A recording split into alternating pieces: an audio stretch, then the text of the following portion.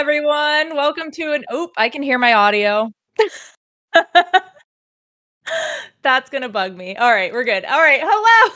Hi, welcome to a new episode of Lisa's Lair. I am your wonderful host, Lisa Wallen, aka Lisa Wallen. I see we have a ton of new people in here from Cuppa stream, which, you know, is really, really cool. And hi, everyone. Hello. If you don't know who I am, I'll do a quick introduction. My name is Lisa Wallen. I am a creator at EG. I'm also a stand-up comedian. I'm a Twitch streamer. I'm a writer. I'm a host. I'm a huge weeb. I am a lot of things. And this is my show that's supposed to be bi-weekly. But we've had a lot of busy things to do on our end. And now I'm glad I'm back. And before I bring out our special guest, let me just give you I'm a blossoming gunpla addict. Oh yeah, we're gonna talk about that. Before we get the guest out, I am going to give you a quick introduction to the show. This is the only show we have on Evil Genius's Twitch channel, where I interview creators, from stand-up comedians to streamers to game developers, and we bond and we talk about nerdy shit. But originally, it's to introduce all of our creators, and we've already done that, except for now, because we have a brand new creator with us, which I'm very excited for, and I'm going to bring her out right now. We met at Evo, and we bonded immediately. Let's bring out our special guest, CupAhNoodle! Yay! Cuppa! Hey, hello. Hey, Cuppa! Oh my god, she got annoyed with me almost immediately because I kept saying CupAhNoodle because I thought it was HA and not AH, and now you're just Cuppa forever. Lies. When I tell you at this point, regular cup, it doesn't work. You have to say it that way every time, or I'm not going to answer you because it makes me feel special. So from now on, it has to be Cupha all the time. That is our thing. That's the only time I'm going to answer. CupAhNoodle. Oh, my cat is in the room to blind me with the light. Well, I'm very excited to have you on the show, and not just because you're our new creator at EG, but also we bonded almost immediately in a very dangerous way. For starters, I found out, which we're definitely going to get into the show, that both Casey and I are huge emo kids. And I was like, oh my god, I'm in love with this woman. But when we were at Evo, we were just hanging out, like ready to get in, and I saw this guy in the distance that had like a button-up shirt, and I turned to her and I was like, I really like that shirt. And at the same time, we thought to ourselves, should I rob him? I was like, oh no, we are not, because we both said it out loud. So it's not that we had the thought, but it was just that instant. We could rob them. I don't know why they let us in. I really don't know why they let us in. And then we were side-eyed the rest of our time in there. It was the instant. That's how I knew it was real. We've been like this ever since. It was meant to be. I love it. I love it so much. It's also because, like, I don't know about you, because you've been streaming for a while. When did you start streaming? I've been Cup since 2016. So, wow.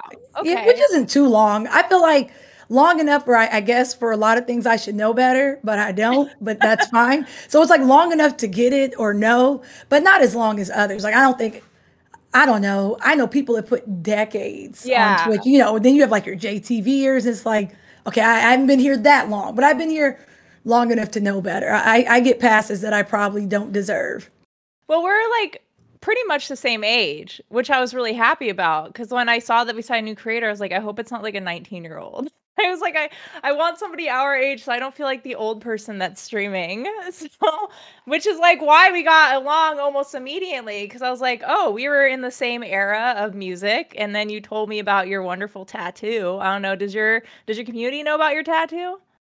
I think so. I know that they know that Glassjaw. Yeah, they know, because I got it with one of my community members. She's like my best friend now. And we have this thing where we get tats together now. We've been doing it since like TwitchCon 2019. So we've done like twice because, you know, we didn't get conventions. But so far we've gotten 2. So my Glassjaw tat is here. And then they know everything I do, I say I do for Glassjaw. So I create content so I could spread the word that is Glassjaw. I don't know if it's working though. I doubt it's working, but you know, I try. You know it is going to be bad when we hang out and we get a tattoo together, right? Are we going to get tats? I see looking okay, so I saw your sleeve when we were at Evo, and I'm like, dude, I need more direction because you have this well thought out and elaborate sleeve going, and I'm just like, all my tats are sporadic and all over the place. And I'm like, I need some kind of structure in my life. That's what every time I see like your sleeve, like I'm looking at it, I'm like, I'm just doing things randomly, and you've made really cool choices. That's all. This actually is randomized though. Like when I first started getting it like down here, and then the girl just kept adding to it, and then eventually I was like, I guess I have a sleeve. Like it wasn't planned to have me a sleeve. I just kept going into appointments to get more done. I was like, well, I guess it's a sleeve now. And then I'm finishing this one in a couple days. I'll be like double sleeve now. So Double sleeved up. Okay. double sleeved up on a Wednesday this week. But before we get into our bonding part of the show, I usually do like a quick interview because I really want to learn everything about you. I mean, so Oh far I know about no. your music taste and your shoe collection. Uh, but I do want to know because I need to know from the process from when you started streaming to now working for this wonderful company with all your new favorite coworkers in the entire world. What got you into streaming? My brother did. And as crazy as it sounds, and it might be like a full circle thing, he was big, like he always fighters are his favorite. So he was always watching, like SonicFox and Honeybee. And this was back when like MKX was thriving. And it was like right before Street Fighter 5 came out, I think. And he was always watching all the tourneys, like the FGC tourneys. And so because of that, I would just be hanging out with him, and he showed me. And from there, it was like, well, I think I could do that. I want to try. And then from there, I just I started streaming, but I was streaming with my brother at first. But I think he just enjoyed playing games, but like talking and staying on a schedule that made it feel like a job. And he was like, no, because he plays more than me to this day. Does he still stream? No, because I think it felt like a job, and it's like I just want to play a game. I don't want to do all, but I don't. I have issues, so I was like, dude, this is fun. I like talking to people. I love arguing all day and yelling and starting to. So because of that, I was like, this is great. So that's why I ended up, because we did this in like 2014 to about the end of 2015. So then come the beginning of 2016, that's when he was kind of like, nah, I don't think streaming's for me, and I was like, I got issues. It's for me. I'm doing it again. And so then in 2016, that's when I just started over. And I made the name Cup. That's awesome. What are you yelling at your chat about all day? What are they doing? How are they I don't know. I just know they started, and I know they can see me. I don't think I start most things. I think they do. And I feel like it's a safe space for everyone but me. And that's very fair. See, and I know they're yelling right now, and that's allowed. But it's like I'll get like a resub message, and I guess I'm low key in my feelings because I hang out on Twitch, I frequent streams, and everyone's so nice, and it's like, streamer, we love you, and you're so great. And then my community's like, yeah, I guess you're okay, but I'm still mad about that one time. And I'm like, what is that one time? I didn't do anything. I literally. I keep all my grievances in a notebook because they hurt my feelings on a regular. So, I write them down. So one day I can bring them up and say, remember that one time you did this? It's never on me. It's always their fault. Instead of banning people, you have like a death note, just writing their stream names. I do have a death note, but it's when you first come into my house. I leave that there. So the first thing you see when you walk into my house is my death note. So you tread lightly when you visit my home. The first thing you. I was gonna say, when I first started streaming, I was like, oh my god, everyone's like so nice, such cute community. And then I had a subathon, and I was like, wow, you guys are all mean and trolling me. And I made my sub goals, but all of them it's just homework now. I just have a lot of homework. My chat's mean to me, but I'm mean to them too. I think it's mean with love. It wasn't always this way. Let me tell you, it used to be a time where we were happy to see each other. And now it's like. Now you're just taking your anger out on everyone. But it's weird because it's an odd synergy, but it works because they're still the only people where things happen day to day. I'm like, oh, I can't wait to talk to them tomorrow at stream. No matter what happens, they're the first people I tell about what foolishness I've seen throughout the day. It gets weird when I don't see them. Maybe I'm used to getting yelled at this point. It's weird not streaming. When we went to Evo, it was weird. I was like, I haven't streamed. Things are getting weird, man. You're like, someone's replying to me face to face with a voice. Oh Not used to no. that. Human to human interaction, weird. Let me tell you. Was that your first Evo? Yes, it It was. was so fun. Oh my god. I didn't know what to expect because like a lot of cons post COVID have been kind of hit or miss. Like San Diego Comic Con was great. PAX is all right. It'll probably be better this year. But Evo, like this was all of our first Evo, and I love the energy. I just love being around. I don't care if they're passionate. I love being around passionate people, especially for video games. And watching that Skullgirls match, I want to play Skullgirls now. Like That was the first time I'd ever truly just sat and watched Skullgirls. So like I was excited for MK11 and Street Fighter, Tekken, like those are the ones I know most, Marvel vs. Cap. So I was excited to actually just sit down and see it. And I'm like, Skullgirls is really good. Like on some level, it reminded me of Marvel vs. Cap, and that's probably why it resonated with me. But I didn't expect it. I knew Evo would be a good time because I'm a fan of just watching fighters, but that was a really good time, Lisa. I was literally walking from one stage to the next, like, okay, this match is over. Let me walk over here. Okay, let's go see Street Fighter. My legs were hurting. I was making rounds, I think Street Fighter is the only one I didn't want to watch because I'm just like, it's fine. But MK11, that shit was amazing. And also Skullgirls. I didn't get to watch any Guilty Gear because we had a couple rough days and I didn't make it to Evo that day. We were in Vegas, to be fair. We're like, we are not streaming right now and we're hanging out with people. We might as well make Vegas out of it, and it was fun. But yeah, I am like so excited to go next year. I'm assuming that we'll go I hope to go again because now I know what to expect and I know how to map things out. I think last time, since it was our first time, we didn't know what we were doing. So we just did everything really, really fast. Not to spend money. I did pretty good. You kept setting me up for failure because every 2 seconds I'm going back to the artist alley. Like we were just there. Lisa, please. Lisa was trying to get me to spend money every 5 minutes. Every two's like, I think we should go back. Like, go back where? We were just there, Lisa. What are you doing? I was indecisive and I ended up not spending as much money as I thought I did, but that's only because I spent so much money at San Diego Comic Con and I'm going to be spending money at PAX. So yeah, I'm a really bad influence. And you didn't get your Kirby hat. You had one job. I did not get the Kirby hat. I'm so pissed. Oh, it wasn't. But you also didn't get the board. No, I didn't get my skateboard because I was like trying to bring that home on the plane. That could have been a nightmare. And I would have lost my mind if I was told I couldn't bring the skateboard. You would have saw me on the news. Like, is that Cup in cuffs? Like if they would have told me no, I would have been so sad. So it was a very cool skateboard though, I will say. We were smart to wait till like the last day to go shopping. That's what I always do because I there's too many things I like and I need them to sell out so that my chances get more slim. And then the one thing I want, which is the damn Kirby hat, was gone. But I'm whatever. I'll just buy it. Sometimes at conventions on the last day, they'll be willing to haggle with you and you can like barter and be like, hey, can you bring this down? Because they usually don't want to pack it up and send things home. So they usually work with you. You usually get what everyone else didn't want. So the pickings are kind of slim. Right. I pull the whole, I only have $60 in cash. And when I go to pay them, I like pull out a bunch of 20s.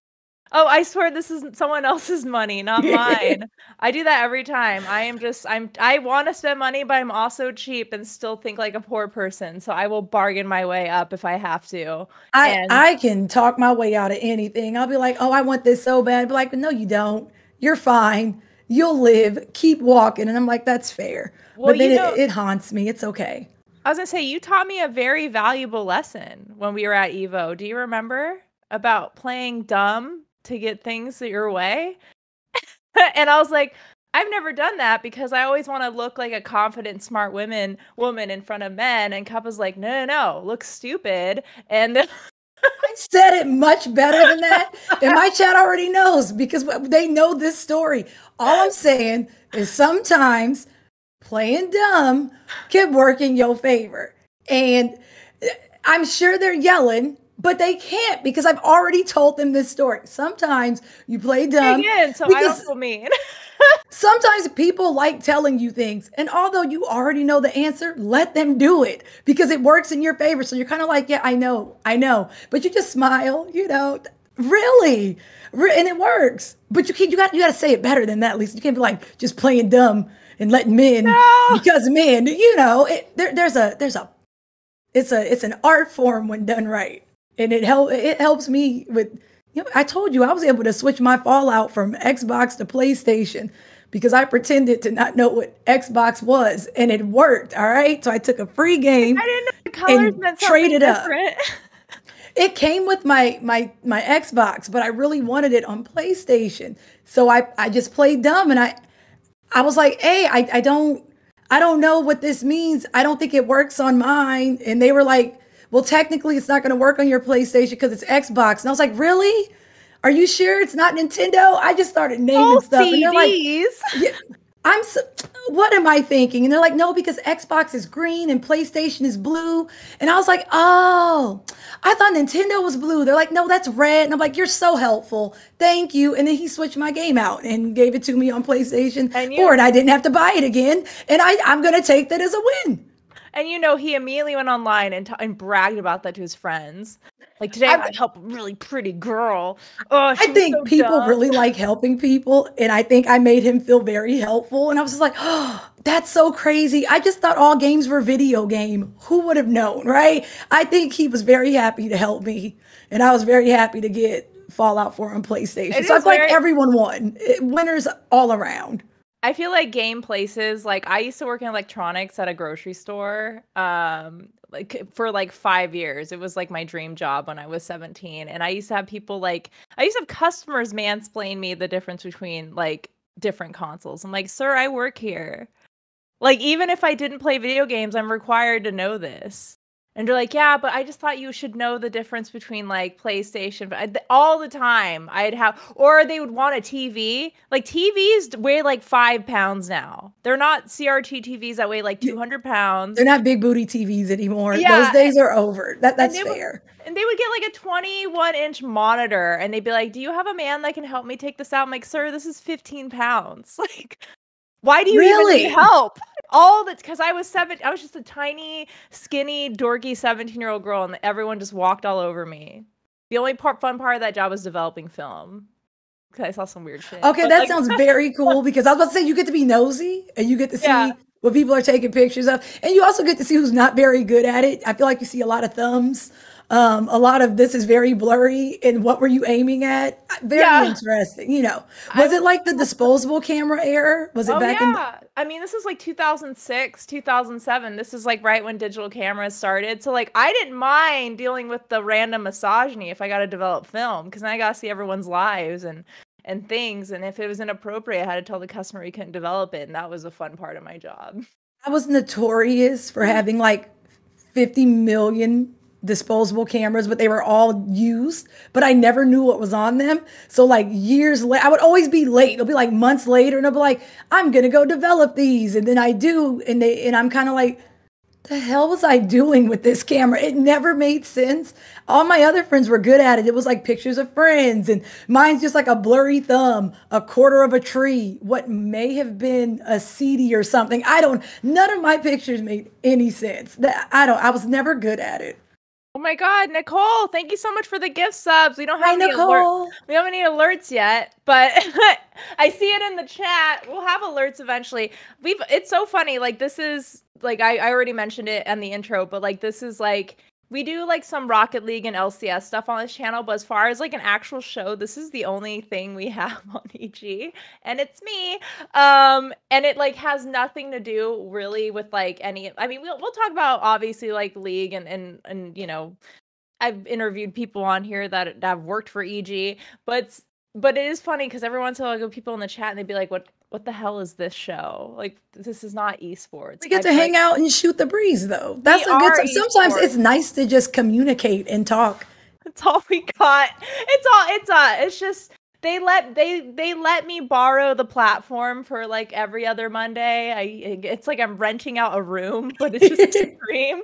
No, it is great because like this is what EG is doing now, and I'm sure you've mentioned this to your community that we are now expanding to other creators, and which is why you have joined this wonderful team. And I'm very excited for you to be on this team because not only are we get along immediately and we're dangerous together, but we're probably going to be doing a lot of goofy shit in the future together, and I'm really excited about that. I look forward to shenanigans and antics. I am excited.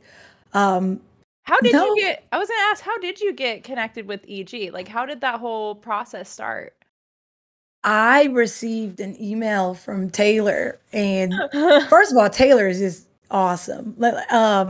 Shout out to Taylor, the best. Shout out to person in the Taylor. world. Oh, there goes hi Tay, AFK. Taylor got me, and it's really crazy because when it came to Evil Geniuses, I had heard of Evil Geniuses. Shout out to Nicole, because y'all have been doing like a lot of really cool things. So it's like I heard, but at the time I wasn't really thinking about an org or joining an org. I don't really think about much of anything. I literally just create content. I love being able to stream and YouTube, and I'm hosting and I'm like doing what I do, but I don't make those kinds of plans. So I'm kind of just living, and then whatever happens, happens. So when Taylor reached out, I was like, okay, that's pretty cool. And if I'm being honest, I always lead with no. That's kind of my thing. So I'm like, that's nice, but that's okay. I'm just happy doing what I'm doing now. And Taylor hit me up and we talked, and I was like, and it was like the first time we talked too. And I got to know Taylor a little bit, and she was telling me about EG and their mission. And like I said, Nicole does a lot of great work. And then I learned that Nicole comes from finance. And I was just like, oh, this is a great org. It was one of those things when we hung up, I was like, damn, they got me. And I kind of instantly knew, like, everything clicked. And from there, it was like, I knew I was going to talk to Taylor again, but I kind of already knew when we hung up that, this is where I was meant to be. I don't know. It's kind of like I got a really good vibe from Taylor, and it was a strong feeling. And it was like a lot to think about, only because EG wasn't the first org that's reached out. EG was just the first time I said yes. So in like researching and seeing all the work that Nicole does and what you all do, like, y'all do a lot for not just, the org itself, but for like different communities, and you're growing and you're expanding, and it's just really dope to see it and to be able to now say that I'm a part of it. It's insane. I was unbelievably excited, and I feel like I made the best decision ever, which is big because I usually make really bad decisions. I'm notorious for being questionable, but this I feel really good about. So yeah. Well, I will say I also feel the same way because, like, I got hired just a little over a year ago, right when a lot of, like, at least gaming industry and companies were, like, a lot getting exposed for, like, how they treat women and underpaying, and it's like, this is like a woman's ran organization. Like, that's already my dream. And also, Taylor and I were friends before I found out she was my manager. So I was like, oh, Well, that makes things much very easier. gonna break the ice right there. Right? Yeah, no, absolutely. It's so funny because, like, not okay, we're just gonna talk about Nicole for a second because she's in the chat. But like, anytime I like get my like hair done, or like I get like any time of like beauty stuff, people always ask about where I work, and I always talk about Nicole, and they're like, why don't I ever hear more about the CEO? She's amazing. They're always just highlighting these stupid men CEOs and all this stuff, and they're all like shitheads. I'm like, I know, Nicole's the shit. She's great. I mean, except for when we first started working there, and she surprised me by coming to my comedy show with every single person I worked with, and it was very nerve-wracking because I was like, that cannot be an accept. That is awesome. I had one day at work, and then I had a headlining show, and she posted a secret meeting to everybody I work with, people I haven't even met yet, to come to my comedy show where I talk about very inappropriate things, and I'm like, I hope they know this is off the clock. None of this counts. You've officially hit timeout, and now you're good. When you're done, time in, and then you're back to normal. It's all good. Well, it was also cool for me too, because, like, I mean, most people are like based in like LA, and I was seriously thinking about making that leap when I was like, I don't really have a plan, blah blah blah. And then it's like, it's almost like it was meant to be. The one esports organization in Seattle reached out to me, and I was like, okay, I already live here, so that's an easy move for me. But yeah, no, it's great. I love working here, and we've only been doing the Creator Correctly thing for about a year, and we are just now like starting to launch all of our YouTube stuff. Like, you know, it takes a while to build like these mini, I guess, startups in Yeah. these big organizations. And so you're coming in at a great time, you know, like we held off getting new creators for a while because we still wanted to have like a solid plan, and you're in it. And now I'm really excited to do stuff with you and Yeah. not steal shirts from random strangers on the street. I don't know. We'll see. We may up this ante. I don't know how, but if anyone can, it would be us. So we shall see. And we just got a raid again. Sorry, with no alerts. Sorry, Lex. Hi, T-Lex. Hello. Thank you so much for the raid. Who was also an amazing guest on this show earlier. I don't know if you know who T-Lex is, but she is a streamer. Lex Streams is based out of Vancouver, and she is a variety. She's amazing at video. She plays like hard shit. Like I thought I played hard shit. She plays hard shit. And so I had her on this show. I think she was my first non-EG guest, and she was amazing and a good time. And we miss you so much, T-Lex. If we hire Canadian creators, I'd want you to work with us. And that's the thing about Twitch too, is that like, I mean, before streaming, I should ask before I like dip into my story, since I'm technically interviewing you. Before streaming, were you doing any entertainment, anything, industry stuff, or was it just like video games and streaming? No, not for work or anything. No. Growing up, I was in a band. I did do that. I play a couple instruments. I was in a band. Not gonna lie. Wait, and then I'm sorry. Let's pause. What was the name of your band? No, I can't do that. Wait, because I don't know if I was in a band. It was called Project Rehab.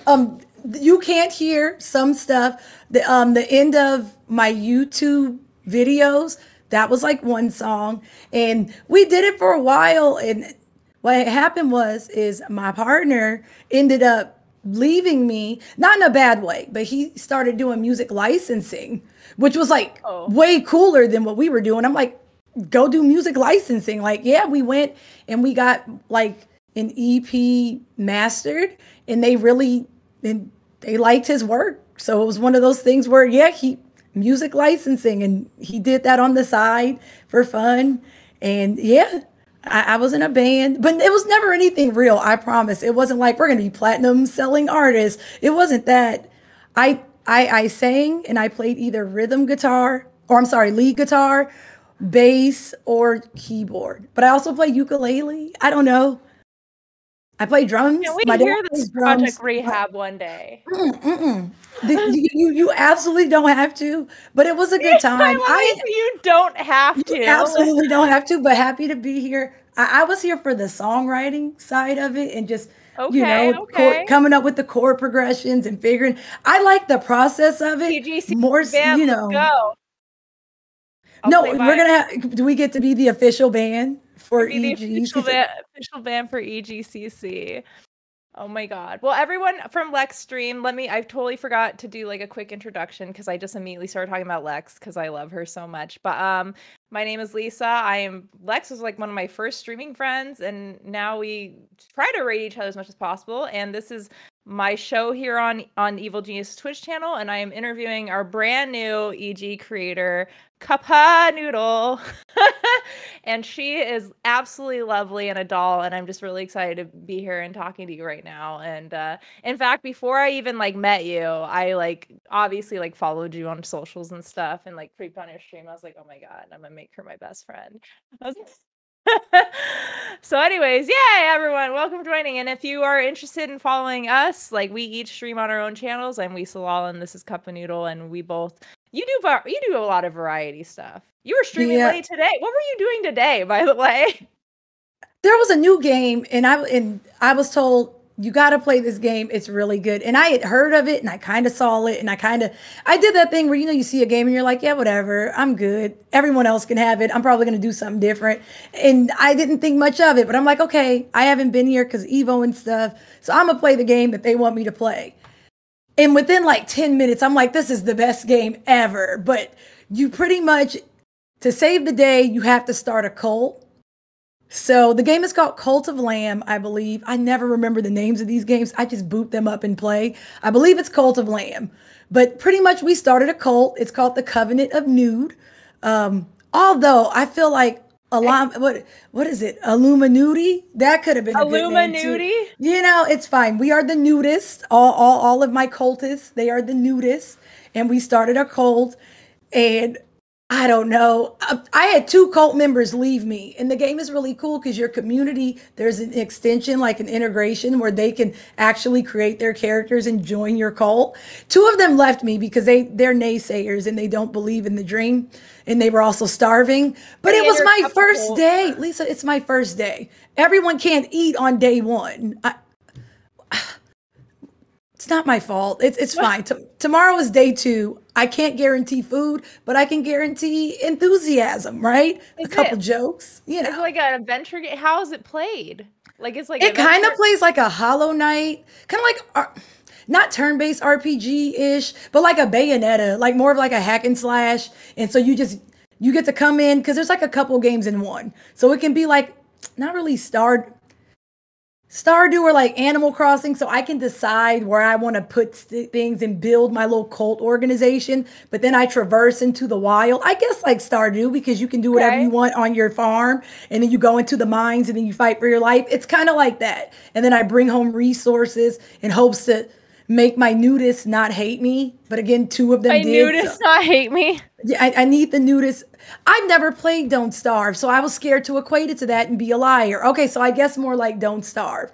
But it's really cute. And I found myself like, not me being committed to being a cult leader. We get to have sermons. And I've been having actual sermons just because, you know, I got to be 10 toes in. So we have sermons. We did a ritual You're today. the leader. You're the leader of your cult. You know, your community is your cult. You got to lead them, you know? You're just making an interactive version of your actual stream is what you're doing. We are not a cult. I promise. Except for you're wearing clothes. That's the only difference. So I hope. I don't know about the people behind the chat, but they don't listen to me. I feel like if I tell them to wear clothes, they would say, up yours, Kason, and then they would live their best life. And I'm not a hater, so I just want them to be happy. So clothes are optional, and that's fair. You know, it's all good. So do you mainly do like variety games, or because you do other stuff too, besides just like playing video games? Predominantly games. Yeah. I'm definitely variety. I have been since about 2018, most of my time, because I almost inadvertently became a Fallout streamer, and I didn't realize that's what I was doing. But like we played Fallout 4, and then we played New Vegas, and then we played 3, and then I was like, oh my goodness, we're gonna play 2 and 1, and then it's gonna be official, right? And it's like, this is all we do. It was an accident. I didn't mean to, but I was new to streaming and I didn't know any better. So I just completely stopped playing Fallout. So I kind of had to start all over again because people were like, dude, where's Fallout? And I'm like, dude, no. I don't know. I don't wean myself off of things. I either is or I ain't. So once I said no, I just stopped playing. We were like in the middle of Fallout 3 and I just stopped playing. And I never played it again. I played Fallout 76 like ghosted Fallout. I didn't mean to do it. I thought I was here for all of the games and inadvertently sat and played a single game. Oh well, it was with just one franchise, and that was it. And it's not that I didn't love Fallout. I swear I did. I have a Pip-Boy. I have the helmet. I did. But I wanted to do all the things because I grew up playing like everything. I've been playing since Super Nintendo, and I never really, like, I have favorite games. Resident Evil's like one of my favorite franchises. Zelda is in my top franchises. Tomb Raider. But it's like I play everything. So because of that, I kind of wanted to keep that going. At this point, we're variety. And if you name it, we've most likely played it. But we predominantly play horror games. We play a lot. The same thing happened to me because I've only been streaming for a little over 2 years. And like the first franchise I really started streaming was Yakuza. I played all of them. So I went from 0 from Kiwami to 2, 3, 4, 5, 6 and Judgment. And then everyone's like, you're a Yakuza streamer. And then I was like, well, I want to take a break. I want to get burnt out. And then I started playing Souls games and I turned to a Souls streamer because I played Bloodborne, Sekiro, Dark Souls 3. And then everyone's like, what are you doing? I'm like, you just go in waves. Like you pick a game and you're going to play every game in the franchise. And then you're on to and there's literally nothing Nothing wrong with that, and that's very fair. I finally played Yakuza for the first time. I want to say either last year or 2020. So someone got it for me. And I never gave Yakuza a chance only because I thought it was going to be like True Crimes. I don't know if anyone remembers the game True Crimes. I want to say it was on PlayStation 2. True Crimes was not very good. And in my mind, I thought that's what it was. And so I was like, oh, I'm never playing Yakuza. So whenever like they would Shenmue. Yeah, I never played Shenmue growing up because I didn't have a Dreamcast. I got an N64 and my brother got a PlayStation, and it was only two of us. So Dreamcast never happened. So because of that, Shenmue didn't happen. So my only interpretation I've ever had was True Crimes. And I was just like, dude, I don't want True Crimes. So because I never played Yakuza, and I finally did, and it's a really good time. So I was super late. I actually enjoy Yakuza. And then the next Yakuza that came out was the turn-based one, which...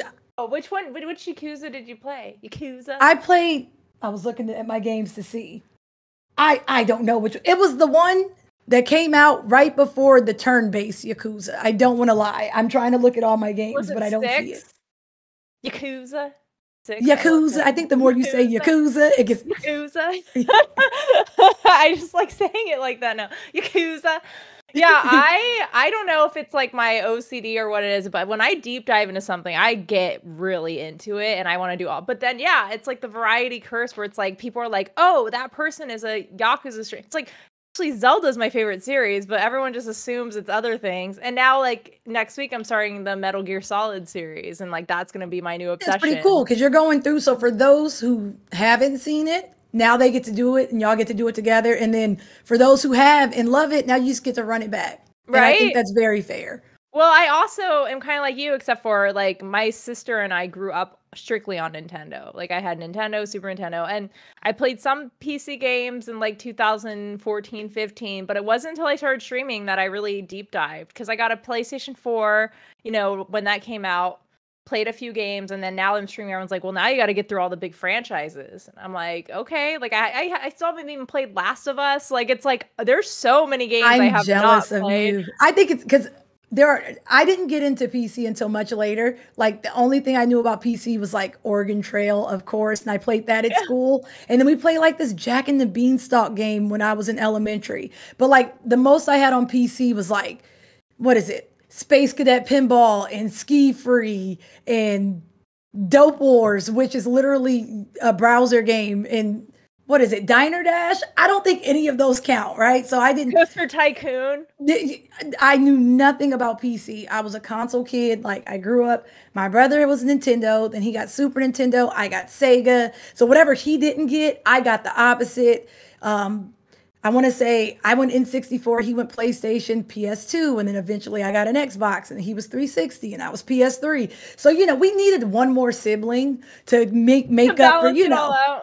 But I'm telling you, I tell everyone, like, I'm convinced if we would have had one more us, if we would have had some weird sibling that was like a paste eater and collected paper clips and didn't even play video games, like, oh, you suck. I'm convinced if it was one more, it wouldn't have worked out that way, because that would have been like the perfect Triforce situation, and life isn't that nice. I don't know. I would have had a brother or sister that was just useless. They're outside playing on Skip It or something.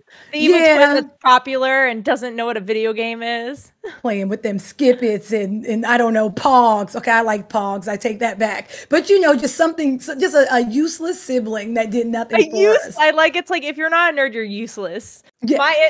Well, it's like my sister and I, like, it's weird. My dad and my sister are huge science fiction nerds, like massive. Like, they're really into Star Trek, Battlestar Galactica, Star Wars, like, and I'm like the outcast nerd of my family. Like, I will watch Star Trek, but I don't like Star Wars. I never was into Star Wars. And so they'll like be bonding over things. And I'm like, here, like, what have you been watching, I've Lisa? never seen Star Wars. Good. I honestly, since I was like 10. And I apologize for this. Like, every May 4th, everyone comes in, May the 4th be with you. And while I know what you're talking about, I don't perpetrate fraud. So I'm like, I appreciate it, but I'm gonna be honest, I don't know, and y'all aren't gonna catch me lying. I feel like Star Wars is one of those movies where even if you've never seen get out, both of you. This is why we get along. We haven't watched Star Wars.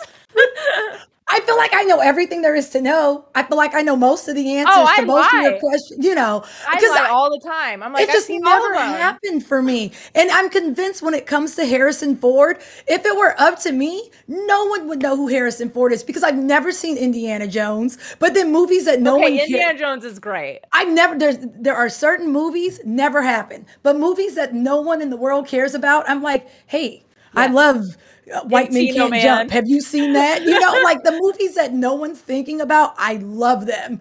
But for whatever reason, they never happened for me. And after a certain point, I didn't see The Matrix until I started streaming. That It was like never me happened. with Brendan Fraser. Like I watched like The Mummy was great, but I'm like I liked him in like Encino Man. Like the weird movies that he was in was like my shit. And then it was like, oh yeah, he was also in The Mummy, you know, What like was that Brendan Fraser movie?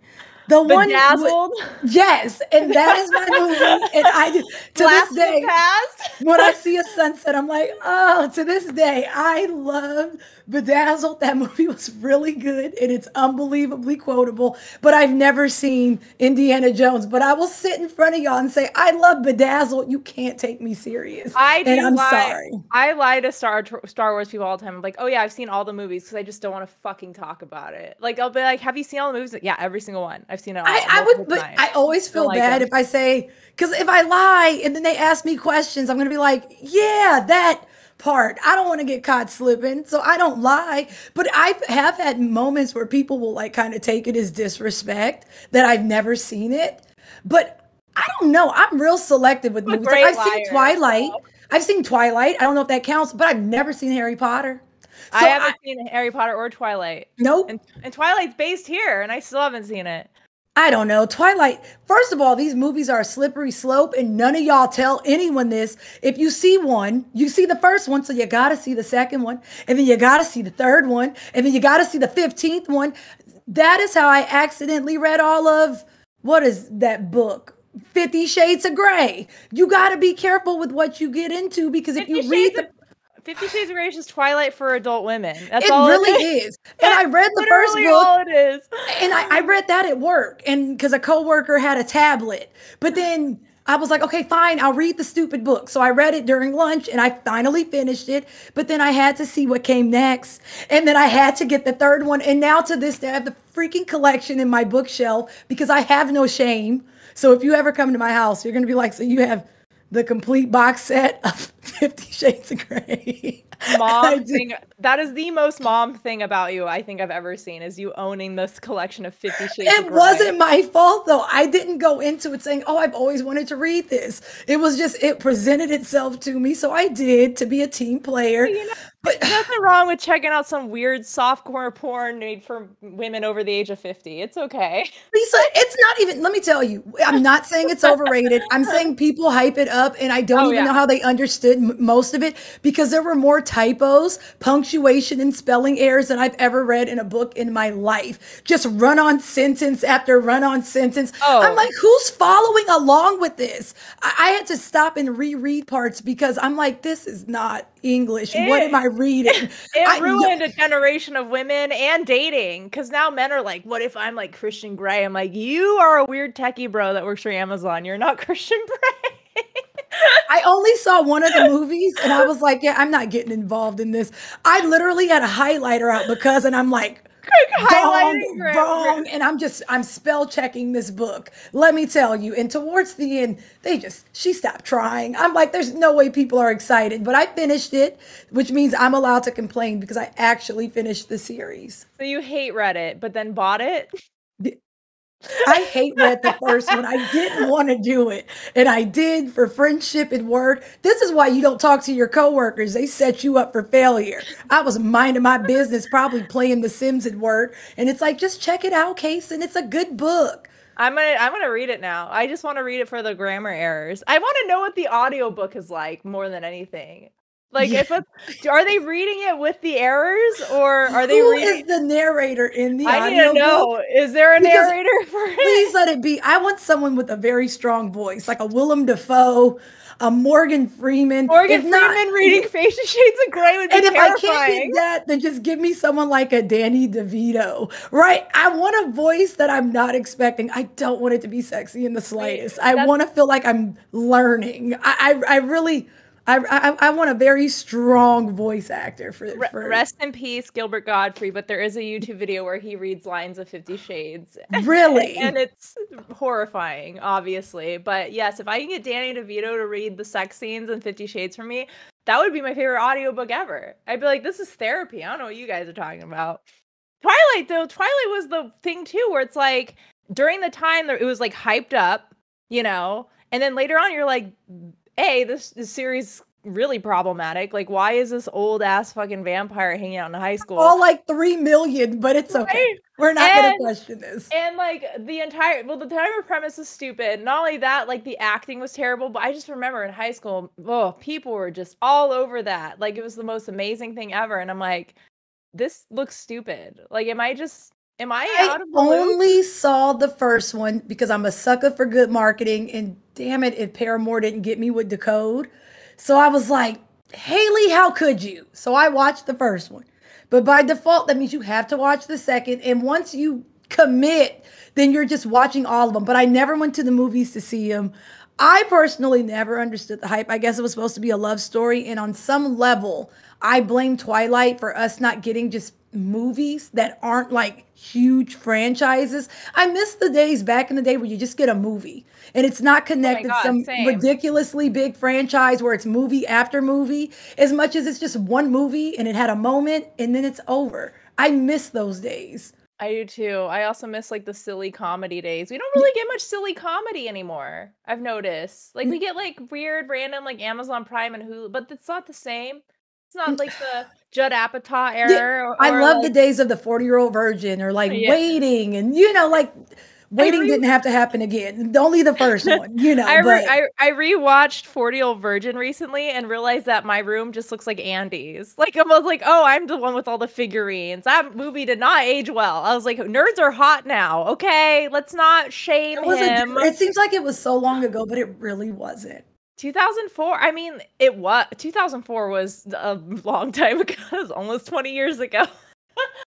That is crazy to me. Now I think about it. Oh my god. I see South Park. King said South Park. What is it? Bigger, Longer, and Uncut. That is one of my favorite musicals, and I know that's pretty bad, but I like musicals, and for what it's worth, that movie was kind of a masterpiece. I don't know. I liked Tenacious D, The Pick of Destiny, yet another musical. That is my movie. What about Flight of the Conchords? Technically, that's a musical. Yeah. I enjoy Flight of the Conchords was up there with like Curb Your Enthusiasm for me, and Always Sunny, where it's like they have really pivotal moments of greatness, and I don't know what I would have done without them. Like, I don't know. I loved Curb Your Enthusiasm. I still do. I've been meaning to ask you, as far as like your chat versus you go, is it usually people around your age or younger? I feel like we have everyone and their mamas in my chat. Like, honestly, I have community members that I met when they were in like 8th grade getting ready for freshman year, and now they're grown and they have a job and they go to college, and I've seen community members graduate from college and high school and start families. So I think we range anywhere from I don't know. I know we like high school till about grown.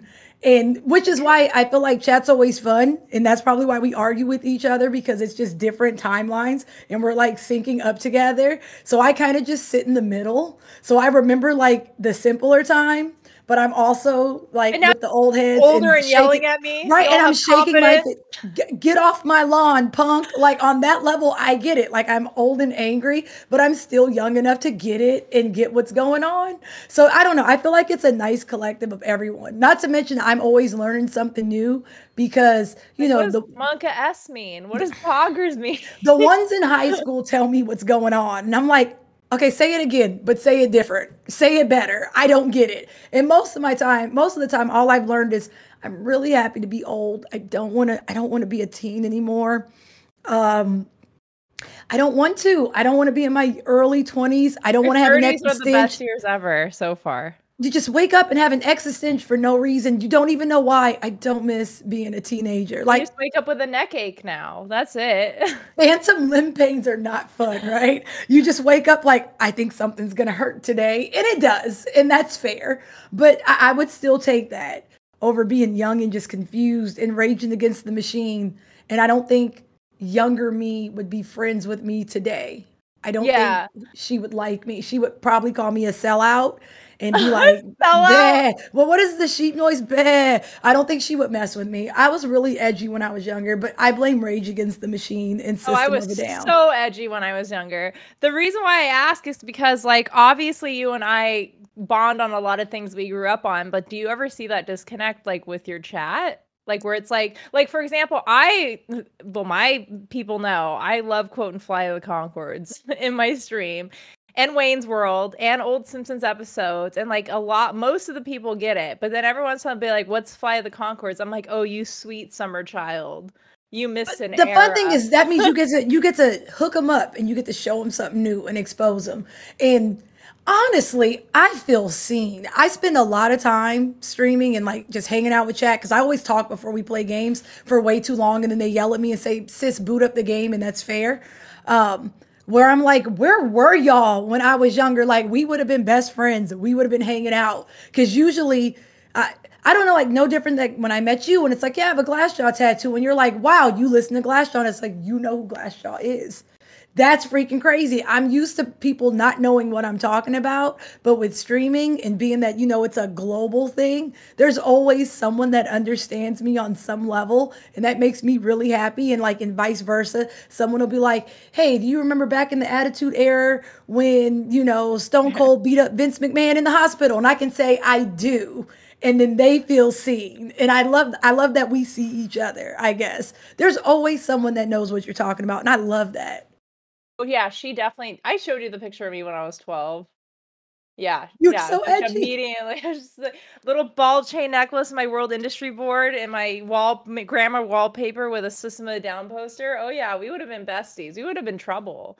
Like I like concerts were my fucking life from when I was like 11. Like it's so funny how like people think kids having cell phones now. Oh my god, they have so much freedom. I was like, I didn't have a curfew. My parents just let some random kid pick me up when I was 12 years old, take me to a concert. They give a fuck. I feel like we had more freedom without any way of knowing where we were. Right? Because we did not have. Now, like, all these kids have phones, but they're not allowed to do anything, right? But back in the day, I would leave and I would just get home, and the rule was you just better come home when the street lights come on. I went to my first concert when I was about 15 by myself. My first concert by myself was Linkin Park. And I didn't even have a ticket. And I remember my mom was pissed. And she was like, Kaysen, you can't go to this. You don't have a ticket. What happens? This is when you could buy tickets at will call. Remember those days before you got your tickets online? And so I was like, well, if I can't get a ticket, then I'm going to sit outside and I'm just going to listen to it from a distance. And that's fair. So my dad was like, just let her go. She's getting older. And I was able to get a ticket. And I got to see Linkin Park, and it was worth it. And it was like $30 back then. Yeah, I saved for that little ticket, and it was like a couple cities over, maybe like 40 minutes away, but I did not own a cell phone. And my parents were just like, I'll see you when you get home. Take the bus, figure it out. You had to like look up the bus routes on the thing. Oh my God, it was hilarious. Yeah. Like my first concert I didn't go alone because my parents would technically always take me. My mom would take me to concerts, drink in the bar, and then we're done. She'd be like, well, we got to sober up for a bit. Let's go get some food. I'd be like, oh, okay. The first one was Atreyu and From Autumn to Ashes when I was 14. Imagine that being your first concert by yourself. And I didn't listen. Like, this is before I was really emo, but I didn't listen to like that type of emo, like the post-hardcore, whatever they called it. I won tickets through a local radio station. I went and I was ticket wins. That was a big deal back in the day. Calling radio stations. That takes me back. Yeah. I won because they were like, They're asking us about, I remember how I won the tickets. They were asking us about, you had to name like 5 local emo bands from Seattle. And I was just like, Emery, This Providence, Anberlin, Acceptance, and like my fucking 12-year-old girl voice. And You know, Acceptance was from Seattle. That's very cool. I learned something new today. Permanent. I have that album somewhere. It's in my vinyl. Yeah, I did not know that. Not Story checks out. I love it.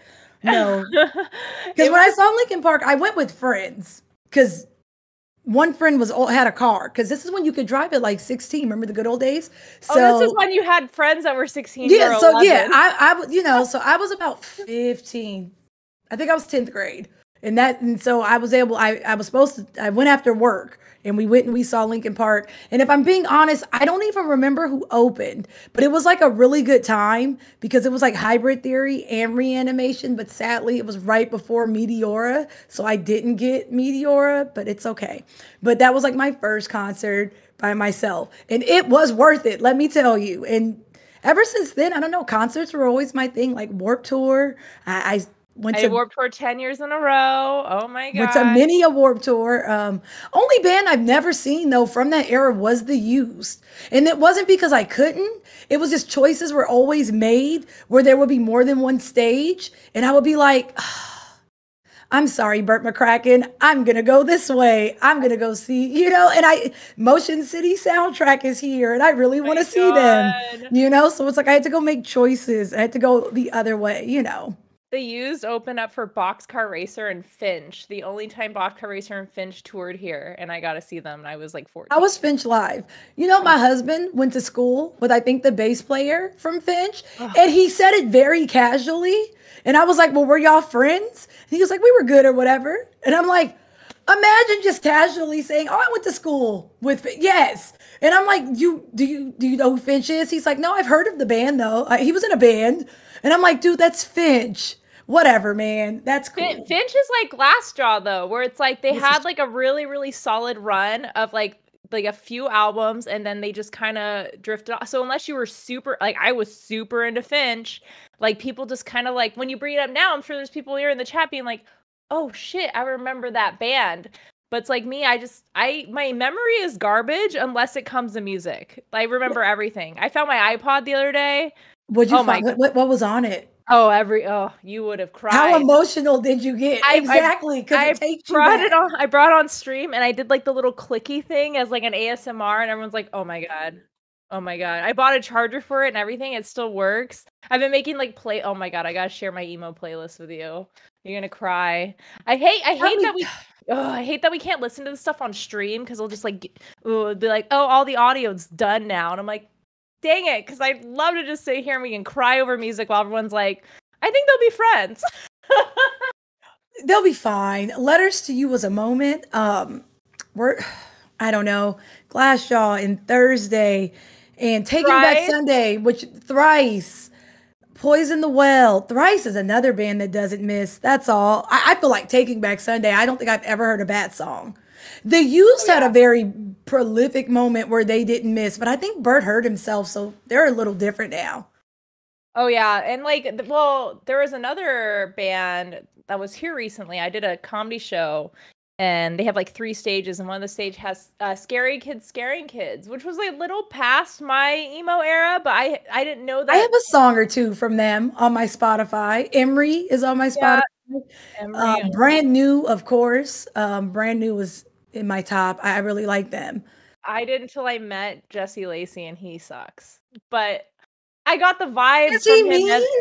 He's an asshole. And also, so here's the thing. I saw him live. I've seen Brand New live every time they came here for like 10 years. Really? And was it like Deja and Tendu days? Like what days was it? Or Jesus Christ days? It was Deja and Tendu days when I first started seeing them. They were a very interesting band. I'm sure everyone can agree on this. But Brand New, like, kind of grew up with we did. When they first came out, they were just like ranty little punks, and then they kind of switched to like emo punk. And I liked Jude Law in A Semester Abroad. It was so angry, but I was here for it. Could I relate? Not really. I always say I've seen more Spine and Jellyfish all the time.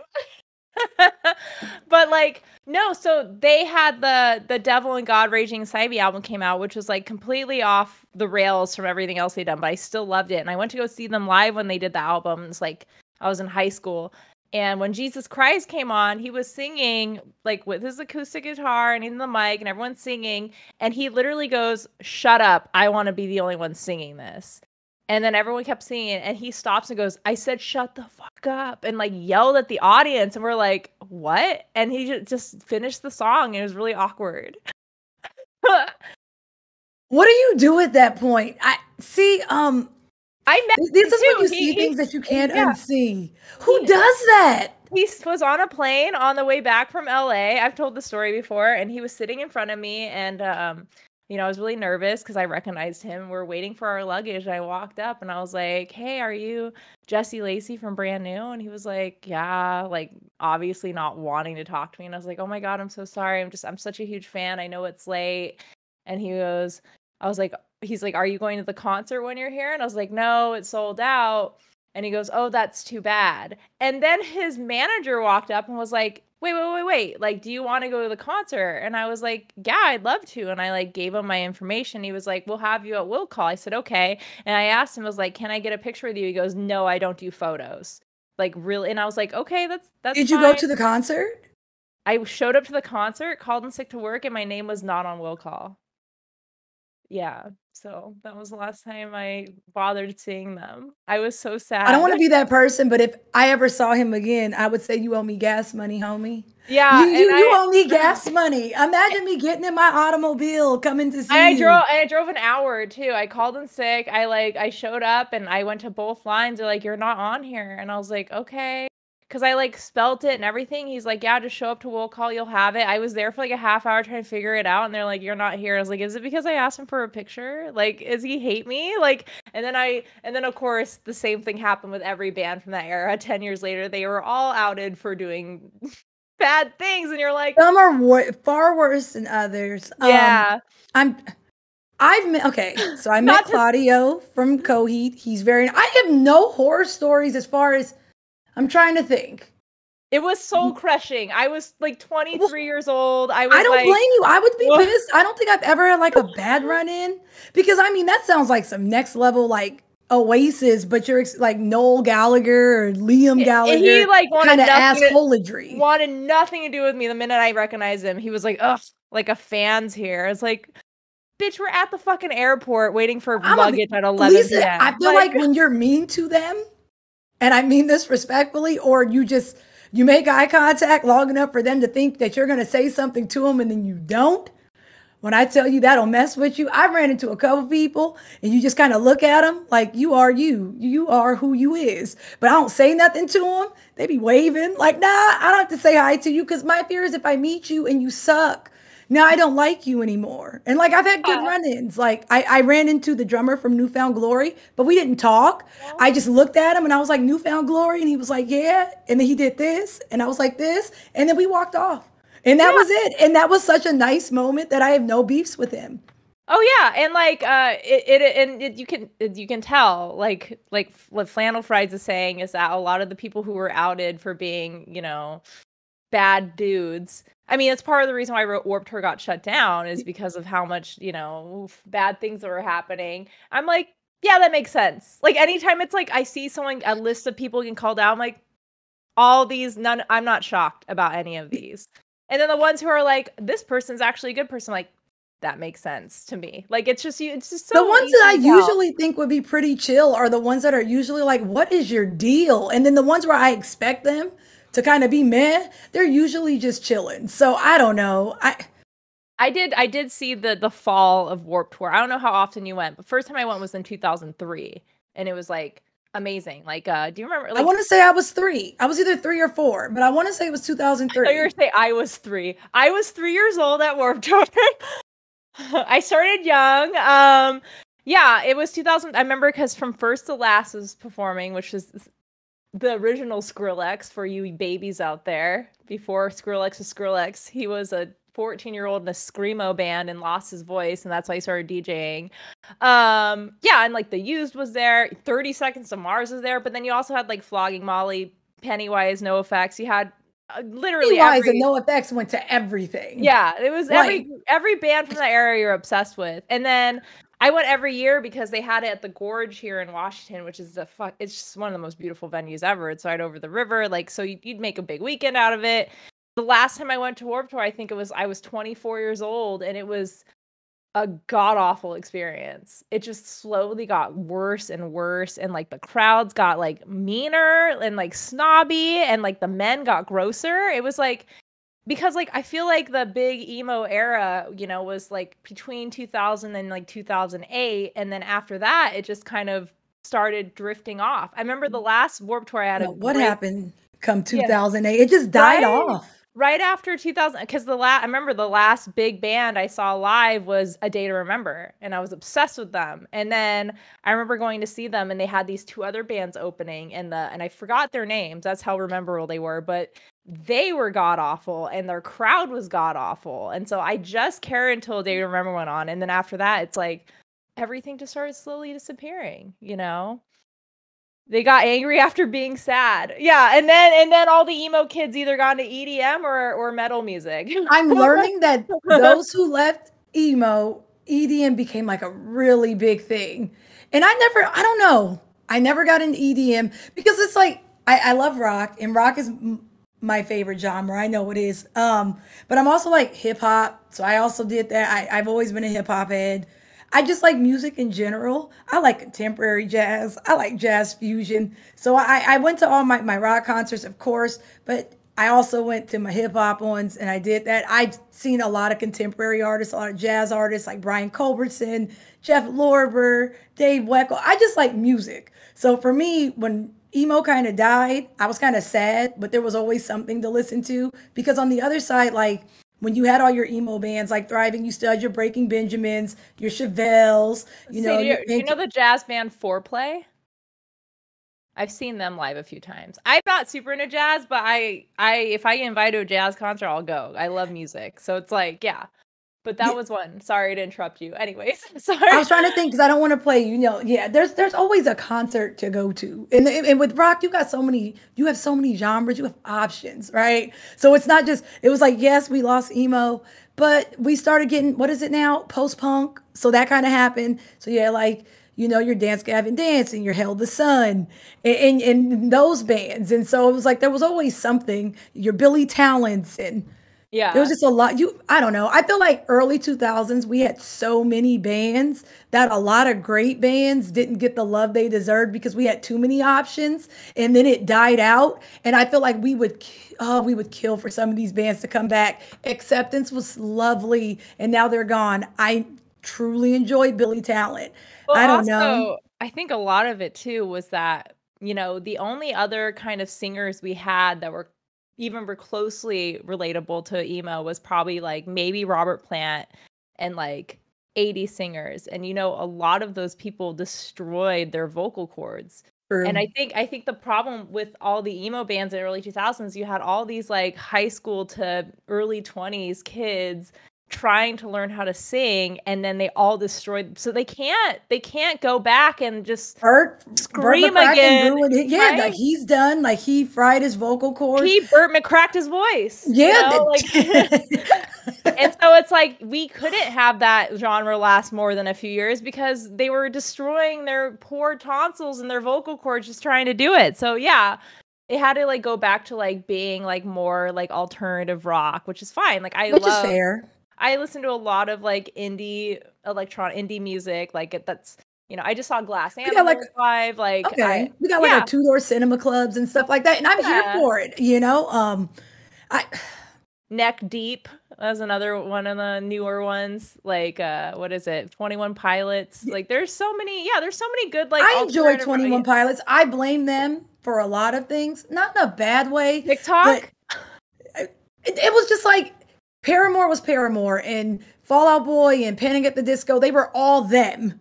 And then 21 Pilots happened because it wasn't because of Gym Class Heroes. It wasn't because of the Vines or in Jimmy Eat World. Out of nowhere, it's just like everything sounds like 21 Pilots.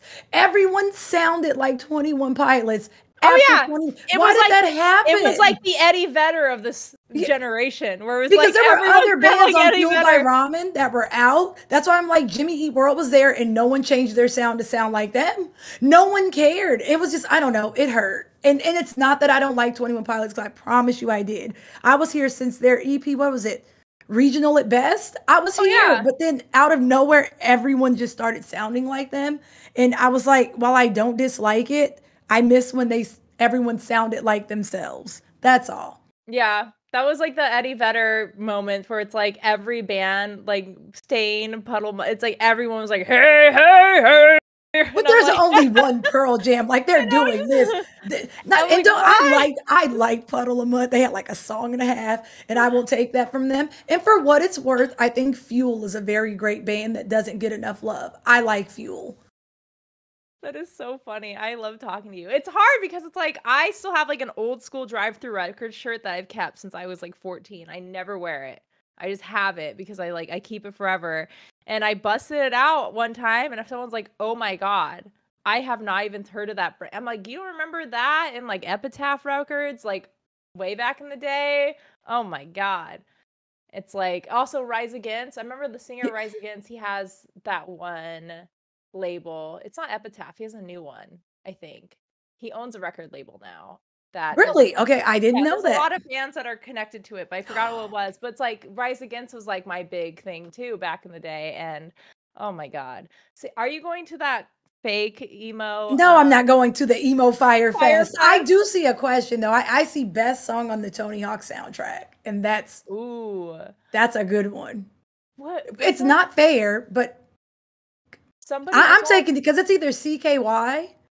I saw a The tweet the the other day that there's a cover band that only does Tony Hawk soundtracks. I would That's go it. see them if it's not like a bajillion dollars. I would spend an evening. I would do it Oh, I because the absolutely would OG Tony Hawk soundtracks were amazing. with like Rage Against the Machine. Oh Telling you, yeah. CKY and Alien Ant Farm. Alien Ant Farm, there were so many what is that? SR-71? That was another one that was on there. I like earlier them was not good, but then they came back and they were a little emo and they were much better. When You know, and Tony Hawk put out an album. Yeah, you know Tony Hawk was a singer. I went to the Tony Hawk Boom Boom Hug Jam. Do you remember that? They had I that do remember those days. and it was the Offspring was performing and Sum 41, I and then would be here for them. there was another band there that was on it, and I was like, oh man, it was so funny because it was just like it's like I don't know if you've gone to a monster truck show in recent years, but for my friend, Okay, monster truck. Be on. Is it really just cars crashing or driving on oh top yeah, of other cars? so like That's it, right? I've never been to one, but I have an idea of what it is. There has to be more to it. No? my friend, okay, so my friend's 30th birthday, right before COVID, we went to a monster truck show because we were like, what should we do? We wanted to, like, we all started drinking early, and we're like, well, they have the monster trucks at Tacoma. And I was like, let's fucking go. So we went. And it's like every child in the audience is like so excited, but literally it's just giant trucks meshing into each other. And I'm like, this is hilarious. It was totally worth it when you were drunk. But then I imagine what my parents felt like when I went to Boom Boom Huck Jam. They're just watching like all these skateboarders and these BMX bikers, and we're just like a bunch of 12-year-olds like screaming. I was like, oh my God, this is exactly how my parents felt like when they took me there. You know, it's one of those, if you know, you know. And if it's your thing, if you get it, then you got it. And if you don't, you're like, what is this? What am I doing? That's fair. Oh my God. I miss those concerts so much. In 6th grade, I skipped 6th grade camp to go to the Pop Disaster Tour 2001, which was Blink-182, Green Day, and Jimmy Eat World. That was my shit back in the day. I still have the program for it. I'll have to bust Well, it you have out to and keep show all you. your stuff, you know, because then you can look back and say, you remember that one time Also, I'm when I pretty did sure that? it's worth money at this point. Like, it's in mint condition. Would you sell it though? No. Oh, okay. I was just like, no. I wouldn't sell. I like same thing with my drive-through record shirt and my. I have 2 Blink-182 tour shirts that I've never gotten rid of that are like completely destroyed. I have the original Famous Stars and Straps logo that has like that kind of like that tattooy looking I have logo. a famous belt buckle somewhere that I'm not proud to say I own, but I feel like Avril had a hold on me for just a little while, and I don't want to talk about it, and that's very fair. Are you going to the Emo Fire Fest? Because I know it's not going to be good. I know it's not. Well, us Warped Tour veterans are like 3 stages in the middle of the desert, and like by the time I get my $7 bottle of water, I'm gonna miss like 15 bands. Like, sounds awful. There's too many stages, and I'm convinced they were just placating and telling people what they wanted to hear. And then it was like a red flag because bands were like responding like, "Where am I playing? I have a show where? I didn't sign up for this. Like, wait, am I playing here?" Like, that's very scary. We were trying to get tickets, and then they were like, tickets are sold out, so we added a second date. I'm like, oh, so you just added a second date in a second without notifying anyone? It just, yeah, it seems like a scam. I'm sure if it happens, we're gonna hear horror stories. There's no way it's gonna go good, but like we'd have to make too many choices, and I would rather see no one than to have to make the choice and just see some people. That would kind of hurt me a little more. So, because it's like you can't ask me to choose between like Taking Back Sunday or My Chemical Romance, and I'm probably gonna go see Taking Back Sunday. But it's like you have all these stages. I'm like, there's no way I'm doing that because I'm just gonna be upset wherever I end up thinking about the concert that got away. So I'm good. We're 20 years old. Like we don't have the energy to do that. I saw Coheed last week, and I was like, oh, the pit was hot. It was unbelievably hot, and I was there, and it was a good show. It was a good time. But I'm like, dude, I'm getting old, man. This life ain't gonna know me for too much longer. But I'm gonna go while I'm still like, I can fit in. There we go. Voice of emo music. I should have worn I don't know if you knew this, but I have a whole collection of Atticus t-shirts. Remember Atticus? They only ship them out of Europe, and I own 6 shirts. They still exist? They still exist only in Europe. So I paid $30. Oh, that's shipping though. Yeah, I was about to say that shipping. That's why I had an order like I had to justify it, so it was like $5 a piece. But yeah, I have a bunch of Atticus shirts, and I like wear them. I have a couple comedy reels where I'm like wearing them. People are like, "Oh my god, is that Atticus? I haven't seen that in so long." I was like, "I told you, man. The minute I found my fucking iPod, I went right through my emo phase all over again." I just feel like that's a slippery slope. There are moments where if I hear something from like long ago, because it's not like you hear the songs, it's like now you have like the memories, and you're like, oh, that was a time. And I just feel like to pull out an iPod and just see what you were listening to way back in the day, it's like wild. So cringe. I love it. Like there's some stuff on there that I'm like, oh my god, like I totally forgot about these bands, and other things like, what the hell was I doing? Because sometimes you'll go back and listen to that music and you'd be like, I can't believe I was crying over these guys. And like some of them, like since screamo was so big, you just assumed every person that was in that band knew how to scream. And then you listen to some of them, like they literally sound like they're strangling a cat. Like and then the lyrics are so like, you kind of question your younger self, like what were we doing back then? Eyes. And I'm like, these lyrics are so gross because they're like children. It's like, why are these 17-year-olds? Wait a minute. Don't do Ohio though, because I still like Hawthorne Heights. I don't do this. I still have that song on my spot. Outside of your window with my radio. No, don't do this. Because you killed me. No, it's still really good. Now I saw my Dragging the Lake compilations too. No, am I too old for some of these songs? Absolutely. Have some of the bands that I thought were really, really cool aged, and now it's weird. I saw Simple Plan doing something recently, and I don't know, hearing this grown man say, I'm just a kid, and you're singing like some of these songs didn't age well. So Simple Plan is going to have a tough time. Nightmare. Right? Like, I don't believe you. You're 40. This don't work no more, and that's very fair. My favorite one is like have you seen the Panic at the Disco meme where they like post the lyrics, like that really like sexual song they made, and they had a picture of what they look like, and they were like literally 18-year-old boys singing about sex. I'm like, you don't even know what you're doing. Why are you making these lyrics? They heard from friends, Lisa. Apparently, this is how it works, and they just heard. I don't know. My old screen name, like on LiveJournal and Open Diary, was Midnight Eyes because of the fucking AFI song. Like mine was My Jaw of Glass, and I'm not proud of this. And I imagine like we were making this joke at Evo because like one of our creators' name is FearItSelf. Justin. I mean, but like that was his name when he was competing in Halo. He's had it since he was 14, which is fine. That is a great gamer handle. I think it's a little edgy and cringe because he's like 30, whatever now, but it's like he made that when he was 14. I'm like, You know what? You're lucky that you got big and that was the handle you had. Because if I got big when I was 14, I had my handle, I would be Midnight Eyes for the rest of my life. That Or actually would have anime been pretty cool because if you know, anime then you Blink-182 know. girl. Like, it's like all my Okay, anime. that wouldn't have hit the same. But I feel like Midnight, that would have worked because that means AFI people still like AFI. It was like XXX Midnight Eyes Well, XX. you had to have like the little X and then the big X and then the little X. You had to have all the X's. And to this day, I forget that's a thing. And so whenever people come in chat and they have X's in their name, I try to sound out the X. Like there's X Hunter. there's someone in my community, and I called them Zeppelfax for like the better part of a year. Their name is Evo Alpha. But there's like an X and then an X at the end, and it looks like Zeppelfax. And I was like, but they never told me. And so I'm like, when what happened was my husband was streaming with me, and he was like, that says Evo Alpha. And I was like, are you kidding me? And so I'm like, Evo, why did you let me call you that for the better part of a year? And he's just like, I don't know. You were really cool, so I didn't trip. I'm the only I forgot that people used to put numbers in their name. So we have like a database, but it was like D4, T4, and I called them D4 for months because I take everything literally. I do I just too. take I'm everything terrible. literally now.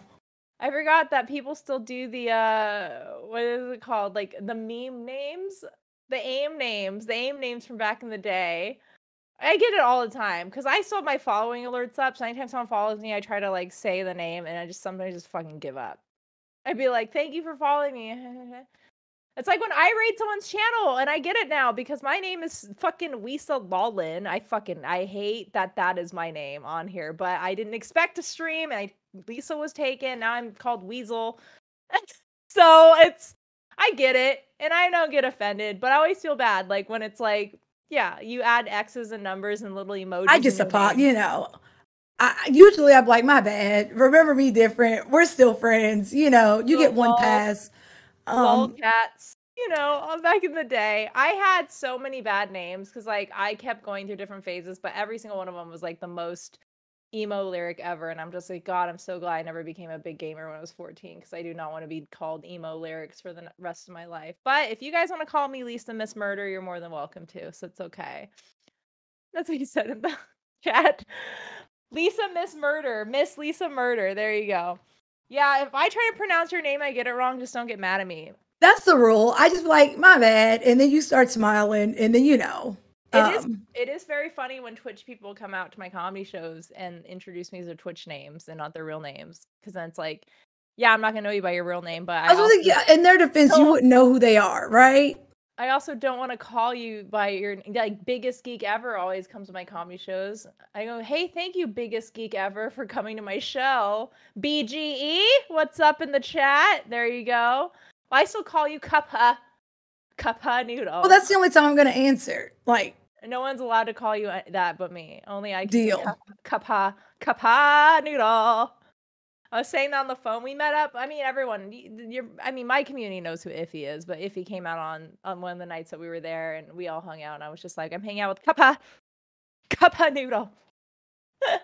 I will say, I am very envious that you live in where you live because you are in a great place to see so many great artists and music. Like I'm learning there's always something going on, and I forgot that there was always something. So I am happy about that. But even then, it's like at this point, because I'm lazy, it's like such and such is playing, right? And I'm like, but I don't feel like it. But like, if you can get me to go, I had so much fun, and I'm happy I went. But like, literally, when I first moved back to LA, my friend was like, Limp Bizkit's coming out here. And I'm like, chocolate starfish, hot dog flavored water. I'll do it, right? It's literally the day. Because I feel like that is not a safe concert to go to. No, but I had never seen Fred. I was like, for what it's worth, Limp Bizkit had a very brief moment, and I'll give them that. But I was lazy. I was like, dude, I don't want to go. I just moved. And now I'm really sad because it was a free concert. I really should have went, and I did that. So it's like, if I'm lazy, as long as I'm not being lazy, like if I can get there, then it's fun, but I'm lazy. One of my favorite comedians, Mark Maron, has a great joke about when he went to go see the Rolling Stones live because like they're all like 70, like they should not be performing. He was like, the best part of the concert is we left before the encore, and we gotta avoid all the traffic. Like, yep, that's the thing about concerts.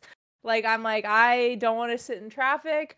I can't stand for that long, but oh man, do I miss it. The You problem just is start kind of making your way like, oh, it's almost over. Let me concerts just make my way. concerts are just so expensive here. It's like hard for me to justify going. But like if I do a show at the Crocodile, they'll always have like an emo band playing upstairs now. So I always try to get weekends there and see what they're doing. Last time I was there, they had a Taylor Swift DJ, which was very interesting. They had a Most DJ playing random thing I've heard all day. Taylor. It Okay. was so funny. They had a DJ playing Taylor Swift music, and I like walked in. It was just a bunch of drunk 30-year-old women crying and like dancing with each other, and I was like, this, I've never been a Swiftie in my life, but I have such respect. Is that what it's called They're when called you're Swifties. really? Did not know that. Okay, learned something new. I was never a Swiftie. I was never into Taylor Swift. To me, Taylor Swift is like Harry Potter. I just managed to avoid that. There's nothing. I have nothing against it. Maybe J.K. Rowling, but nothing against the story. So it's like, I kind of skipped that era. So when I meet people who are super into them, I'm like, oh, No, Taylor Swift this is never like a happened for thing. me. Most things never happen. I don't know why. It's not. Emo Taylor Swift cover band would be incredible. You remember Pop Goes Punk? Or I Punk Goes like Pop? a good rock rap remix. I like them very much. I feel like Newfound Glory doesn't get enough credit because they were like the first ones to get all those covers going. Like that was their thing for a very long time. If you name it, they did like a cover for Juvenile, back that thing up, and it was like the biggest deal to me because like I finally learned the words and I was like, oh my goodness, this is cool. But to this day, like I try to argue, like every now and then when I find them, I show chat and they're like, I need you to be better. But I'm Me like, first rock in the Gimme Gimmes? Oh my god. Pop Goes Punk is really good. And anything that you can do acoustically, like if your song sounds good acoustically and it's like stripped down to nothing and it's still great, that's how you know it's an amazing song. I'm like, you don't have any bells and whistles, but this song is just a beautiful song. I love Like it when here. Goldfinger did 99 Red Balloons too. I saw the most interesting concert here. We have a amusement park called Wild Waves. It used to be Six Flags, but it sucks so much that they don't associate them with anymore. But one time the Vines and Goldfinger performed there, right outside of a roller coaster. And then I got to go on a roller coaster with the singer from the Vines, and I was like 11, and it was the weirdest concert I've ever been to. But it was great. God, I miss random concerts so bad. I don't get Anyways, these we've anymore. literally been talking about music for like an hour. I love Okay, I'm it. sorry. No, I love it. I have I'm sorry. I do not apologize. I do not get to have these conversations with people very often. Like all the people that I was really good friends with, like during those time in my life, I don't talk to them anymore. I kind of drifted off. I had like a whole group I used to party with that worked for every year. We're all from different cities, and they've all married, moved on to places in the US. Like I don't have that connection. So like when I say like, "Oh yeah, I have this emo playlist," people are like, "Can I see what's on it?" I'm like, are you serious? Or are you trolling me? Is this my moment? This is my moment. I've I been know waiting for this. I know the emo aesthetic is really big now, like as far as like dressing that way, but I was like, it was not when we were in high school. That's for sure. I was not cool when I had my big fucking flower in my hair and like my spiky back of my head was all spiked. I had the long hair in the front. I had like the guy emo haircut, like thought the girl one, Really? not the girl's one with the big hair. I was like long in the See, front, I only spiky had in the seen back. hair. I was a skater, so I was more of a Dickies, maybe just a t-shirt, maybe just like a tank top. I was very simple, but I cared about my shoes. So like DVS's, Etnies, DC's. I was here for all of those. I had Osiris's, but I can see why those were like the thickest shoes I've Oh ever seen. yeah. Like Osiris's made your feet look 15 times bigger and Old school wider. skate shoes were like the shit. The what is it, CCS magazine? Yep, So like I never had the emo aesthetic. Like I know like we had like the goth, we had emo. I did like you scene had hair. skater girl. You had skater Yeah, girl aesthetic. I was just there. So I was just all Dickies, or I get a pair of Dickies and cut them I into would be shorts. intimidated by you. I was all like, I had shirts with emo lyrics. I had like chains, parachute pants from Hot Topic. I was disgusting. And Emo then just looked hot. Like there were so many layers and buckles on everything. I would wear double 3-layered like studded belts, like the big thick And you ones. belt after belt after belt, and you had to just all of them. Skinny jeans with like zippers all over them. I was a mess. I had the sweatbands. I had like the Yeah, I did have the little sweatbands, and I had to remember those rubber bracelets, and you can you and just you can, have like, they're all trade the way 'em. up your arm for no reason. You have to wear 90 at one time. I It had to be a sleeve. My parents didn't have a lot of money, and so all my money would go to accessories, and then I would just like make or like wear the same outfit and just change out my accessories. Because every time I go back to school shopping and give us a budget, I'd be like, oh, I just want more bracelets. I just want more jewelry. And I don't wear any of that shit. So I'm like, well, that was a waste of money for those years. But now I'm getting back into it. I just bought like a chain for my, I'm like, I'm Well, I'm never gonna get you growing up. safety pins because you got to Oh, put yeah. safety pins in everything, and then you cut it, and then you put safety pins to bring it back together because that's how you know you're doing it right. I'm just gonna get you all the safety The pins. dumbest fashion idea / choice I had, and you know what? It was stupid, but I'm gonna defend it. I used to be in Campfire Girls, like Girl Scouts, but it was called Campfire Girls. I don't know if you remember that, but we used to have blue vests, like these blue vests that we put like our little beads in it. Well, when I was in 7th grade, I took off all the beads and put on band patches on there. Like of like all the bands so I wore like my fucking Girl Scout vest covered in band patches like it was fashionable. That's very edgy of you. I feel like because I had my jean jacket, your jacket. The Avril Lavigne aesthetic. I didn't, not completely, because arm warmers were not really my gig. Do you wear ties though? Why? I owned a tie. All right, I may have owned. And the thing is, now that I look back on it, it's like tank top, the tie, there's no collar. It's just a tie. We look like little rascals. What were we doing? Now that I look back on it, I don't want. Avril absolutely got me. I will be woman enough to say Avril had me for one album, maybe an album and a half. And shout out to Fifi Dobson because I really just liked all of them. I like Michelle Branch. I still like Vanessa Carlton. I was here for all of them. Now, Lindsay Lohan, no, but I do remember Coming Clean. I'm no liar. No, that's Hilary Duff. Lindsay Lohan had something, but I don't remember what. I wasn't really here for them, but I had a moment with Avril. Do you remember the Sounds? I do remember this. Yes. That was all about the girl singers. That was a time where female singers, they all played instruments, right? Except for Avril didn't. Like she half played. It was cute. I hated Avril. I was like, you are stealing everything. For what it's worth, early Avril, I didn't hate her. She was just an innocent Canadian girl making music, but I was so jealous of her. I was like, no. And then Avril made that switch. No, Avril was cool, but then Avril started kind of being mean to everyone else, like get like me. And I'm like, okay, you're doing this. But it was just a time where everyone played an instrument, and I thought that was very cool. It was adorable. I really miss those days. You and I will have to go to a concert and cry together. We'll figure out which one. I'm gonna start looking. We should make a tier list together, so we can try to. Oh my god! I'm gonna share you my playlist too, because there's a lot of good shit on there. I think I might have showed it to you. My emo playlist when we're in emo. No, I didn't get to see it. Oh, I'm gonna send it to you. You'll love it. It's called "Am I Sad or Am I Angsty?" Because I couldn't think of a title.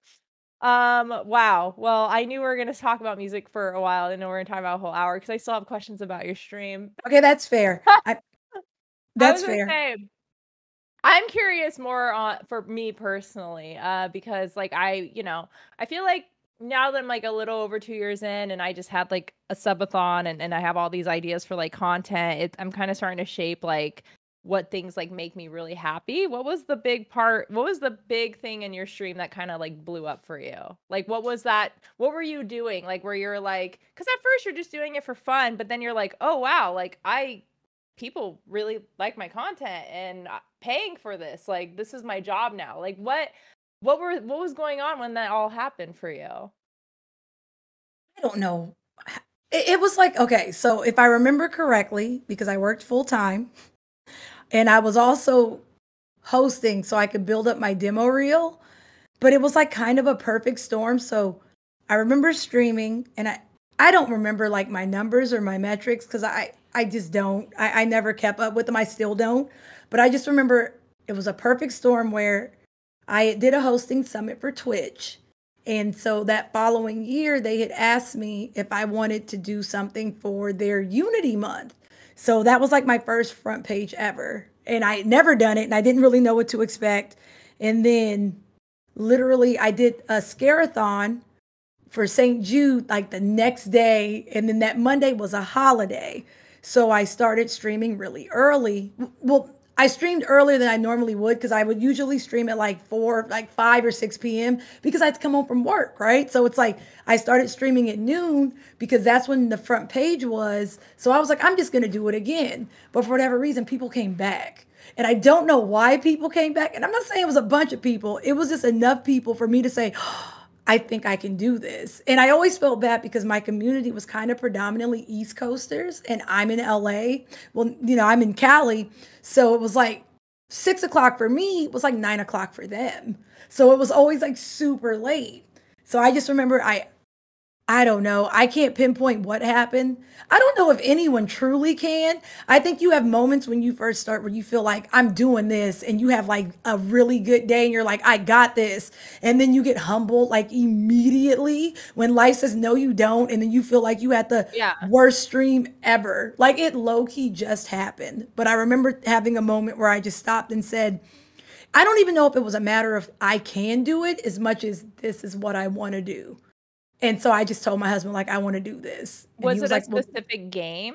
Maybe because like it's like because like mine is always like so like up and down depending on what I'm playing, and then it's like I know in my head I'm like if I kept playing this one game, like back when I first started, I almost made like the partner numbers. I'm like if I just kept playing this game, I could have made it, but I was like no, don't do what you want to do. that's fair. Yeah. No, the big turning point for me was, and when I first started, and if my community's still here, because I know it's late, and if they were here for this, they've been in my community for a long time. I think this is before just chatting. All right. Just chatting is it's normal. Everyone does just chatting. But there used to be a time where it was kind of rare. And this was before just chatting actually existed in the directory. And only a handful of streamers I could think of at the time did it. Shout out to that bronze girl because I know she did too. And you would just sit and talk to your community before you play a game. Because there used to be a time on Twitch where you would go live, and as soon as you're live, you are in the game. You go straight to the game. And there are absolutely people who still stream like that to this day, right? This is before just starting soon screens and any of that. And I remember there was a time when I would just go live, and as soon as I go live, I would go straight to the game. And that was it. Like I didn't talk. But then I remember like I just started talking like, how are y'all doing? And I didn't have a layout or anything. So I'm like this big because your game is full screen and you're like a little blip in the screen. And we ended up just sitting and talking. And it was like we would just sit and talk at the beginning of stream. And I really enjoyed that. And at the time it was very rare and people would come in and they would be like, so are you going to play the game or what? And it's like, shut up. Like, stop. And I would just be like, nah, I was. And then you asked me, so now I'm not. So then I ended up making a layout for it, but it was like super rare. And if I'm being honest, there's only a handful of creators I can think that was actually doing that at that time. And then to go even further and like just make a layout. And now we see this, like, it's no different than what we're doing now. And you just have a layout that was made for you to just sit and talk. And that just kind of became our thing. And you sit and you talk. Cause like Bronze is one of my favorite streamers. And so I thought I was crazy. And I'm like, well, no, I don't think I am, because I learned a lot just watching other creators. And it's like one thing that I truly learned is you got to do what you want and what makes you happy. So I was like, I enjoy talking to my community. Because that means I get to know everybody, right? And it's more than it being about me. I don't really like things being about me, which sounds stupid and probably a lie because as a content creator, we're all narcissists, right? As a content creator, we are all narcissists to us. I don't care. Some are bigger than others, but we are all narcissists because we believe that people care enough to tune in and watch a stream. And I get that. But in saying that, I really don't. Like, you want to see me uncomfortable, talk to me about myself. And it's kind of like, okay, thank you. But I don't know. I like getting to know everyone else. That way I have dirt on them mostly because they know all my problems and all my traumas. Yeah, I They know have all all your my, things. you know, they know about me getting it wrong in high school, but I don't know nothing about them. So I like getting to know them because that means when they judge me, I can judge them too. And it's just really cool because you get to learn a lot and you learn that you have more common ground with people than you think. And you don't have to go to the same school or grow up in the same city or same state to have common, interests and things with people. So, I'm seeing chat. Yes, I know stuff about all of y'all. Y'all aren't slick. I won't She tell has a death today. note. She has a death I note with everything. She just gotta write your name down, and then it's doomed for you guys. No, it was.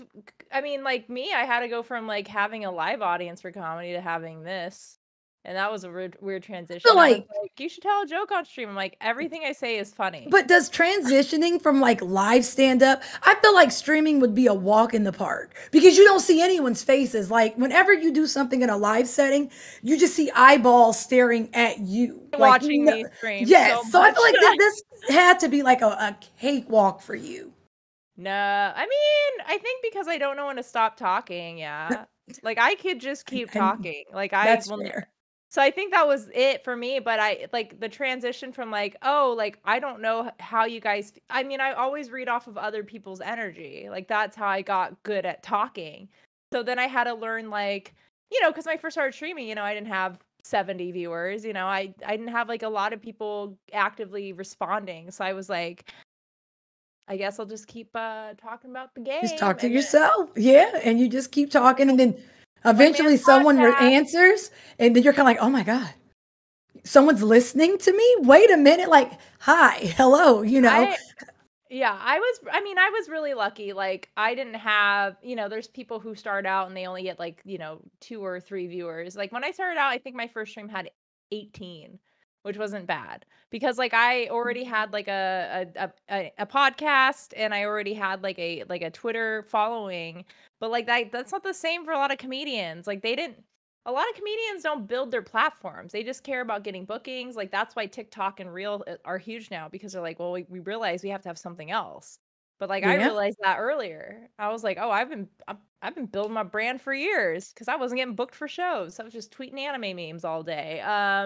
And so yeah, like I see other comedians, they'll stream and they'll be like, oh, I can't do it. Like I have to know if people are listening. I have to like that's the thing about streaming is you're just hanging out. Like the best thing about streaming versus comedy is at least if you're bombing on stage in comedy, you're bombing on stage in comedy. But if you're bombing on stream, just play the video game. Like you have a video game on stage with you Which if you're doing sounds that. simple, but it hits I don't know. So when I first I've never done anything before like Twitch. I haven't even Twitch had to do a giveaway I, stream. Oh, I will be I have I'm nothing to give away. Lisa, when you One first day. start streaming and you come from no background, like you don't have a following, and it's not like you're able to pull people from another something here, I don't know. One, you don't know what you're doing. So you're kind of like, I don't know, but you're genuinely alone. Like you're literally, so I get it. Like I feel like there's definitely a difference when it comes to like a live setting, but something about you sitting by yourself and there's supposed to be like some unwritten goal. And I think the longer you stream, the less you kind of care about a lot of these things. But when you first start, you're kind of like looking at the viewer You're like count. they It's can like, see everything I'm doing. yes. And there's something to be said about 0 and then it says 1. And then you say something and you're talking and it says 1. And I think what used to drive me crazy is I would go from 0 to 1, but the 1 would never say anything in chat. So for all I know, I don't know, It it could have goes been a off bot. again. It could have been just AFK. They could have just been watching, but you see it, but you're like, well, who is it? Oh my God. And as you continue and you start meeting people, like that's huge. But I think you built Yeah. platforms before you even started streaming, but that feeling of building something and starting from I mean, 0. I'm still You know building what my I'm saying? like Like, like I just got partnered a few months ago, which I realize means nothing. So it's like I'm still building my like it doesn't welcome. mean anything. Like it's just like cool, I have a check mark, but it didn't make my stream blow up. It didn't change how people view me at all. So yeah, I'm still building that stream. I think everyone's still building the platform. That's why I'm like trying other streams and stuff. Like the gunpla, like now my chat keeps making fun of me for doing gunplas. Like I did a Lego stream a while ago and I loved it. So I bought like a model kit of like a mecha from an anime and I loved it. Now I'm like, you guys are gonna be fucking addicted to gunpla. I don't need this. I have way too many games I need to play, you know. Do you ever feel like you ever run out of games to play? Like, is that ever a thing for you? Yeah. But we play a lot of games. So I think like in a year, we hit like triple digits. We play a lot. So like, cause the goal is you play the game, you beat the game, and then you go on to the next game. But there are moments where, cause back in the day it was fine because backlog. But at this point, there really isn't. So it's kind of like, what am I gonna do? But I play a lot of indie games. So because there's always something to do. And then I have like my when in doubt. So I have like a DVD. I love 7 Days to Die. Oh, Um, you love, I'm terrified of horror games. There's always something to be played. I When in played doubt, if chat'll let me, I'll replay GTAs because I really like GTA. Vice City is my favorite. So it's like, it's been a while. Can I play Vice City for the 3,000th time? But then you have to play all the GTAs. I was debating playing all the Tomb Raiders just because I haven't played since like PlayStation and up. Like I would love to replay all the Tomb Raiders and see if I one, remember where I'm going, and two, if it's still a great time. I mean, there's a lot of games I want to. I have my backlog's massive. Like I said, like I'm just now getting to other franchises and stuff. But I feel like me now mixing in on other things will help me like feel like, oh, I have to rush through things. 'Cause I feel like I burnt myself out when I was like, I have to play all the Yakuza games, and then I was like, this is the same shit every game. This is different graphics and different cutscenes, and so I was like, I don't want to get burnt out. Like I don't want to. And so yeah, that's like I see streamers who like just play like their one game, and I get it if you're like, like really good at it, or if you're like sponsored or competing. But besides that, I'm like, I cannot play just one game continuously. That's Like fair. I can't. Like I try to do like 2 or 3 games a week. I was when I first started streaming, every night I played a different game. It was like 4 days a week I was playing 4 different games, and they were all long games. And trying to play 4 long games at once was like, what am I Well, now you doing? have to remember what you were doing, which is why I play the game and then I beat the game. Because if not, I'm going to be like, what were we doing? So I at least Right. beat it. And then if we can go play something else, and if we want to play the second one, then we can come back, so maybe just going in between games. Because like there's a simplicity to just And playing it one messes up game. your controls, as Yeah, starts saying, because you're like, I this is not the button Well, I remember. well, one, depending on the game, you get that game hands. Does that make sense? So it's Yeah. like when you play one game, it's like I have God of War hands, and then you go play Vice City, and everything's like inverted, and now I have, Tommy Vercetti hands. So whenever you switch games, I'm like, and for me, it's like sometimes it's PlayStation, or sometimes it's mouse and keyboard, or I'll grab my freak. I'm still using a 360 Switch. control. You know, I I I, use I my love Switch my. controller for PC. I don't blame you. See, the Switch is tough because I use that one the least. So it's like you got to give me a little while to update my hands because I'm not used to this anymore because we sat here for the past 2 weeks and we just played this game. So, I you have to hate that they update all your have a hands different A button. Why does an A button have to be different on every controller? It's because they like, want to swear that they're different. Like we're not all playing all the same things. And the only thing that kills me is between like Xbox and Microsoft, like they both have X, but they're in different places. So like that's what'll catch me slipping. And I'll be like, I X also is what you. forget what shape. I was like, what's a triangle look like? Is that a circle? I don't why are there shapes? I I'm like, I'll see. forget what I'm good color. with that. I just feel like the X should have been in the same. So like on PlayStation, the X is on the bottom of the D-pad. It's the lower part, and then I want to say Xbox is on the left side. So that'll like run me a fade when you play a new game because I'm like they moved my X. So once I get used to it again, I'm good. When But I it's just like play I hate that. when I play the Switch controller on any PC game, it automatically reads as an Xbox controller. So you have to figure out what the configuration is between an Xbox and a Switch before messing with it. It's a nightmare. I have an Xbox controller, but I'm just so used to not using one. I had an Xbox for like 2 months of my life. I lived with my sister and her now husband, and it was right when Skyrim came out. We had to live in a hotel because our apartment flooded. It was not bad, but for like 6 months, we were gonna drive each other crazy. So we played Xbox and played Skyrim all the time. And I was like, I can't do this. Like Skyward Sword came out the same time, so not only was messing up my controls, I was messing up the name of games that I was Skyward playing. Sword was motion control too, right? Oh, yes, even though I That's love what that game, yeah. and I'm an apologist, I love that game so You much, but even though they There's no way. I I love never that did it. game. That's the probably They well, messed I it up didn't do when they Breath of the remastered it, Wild, and though.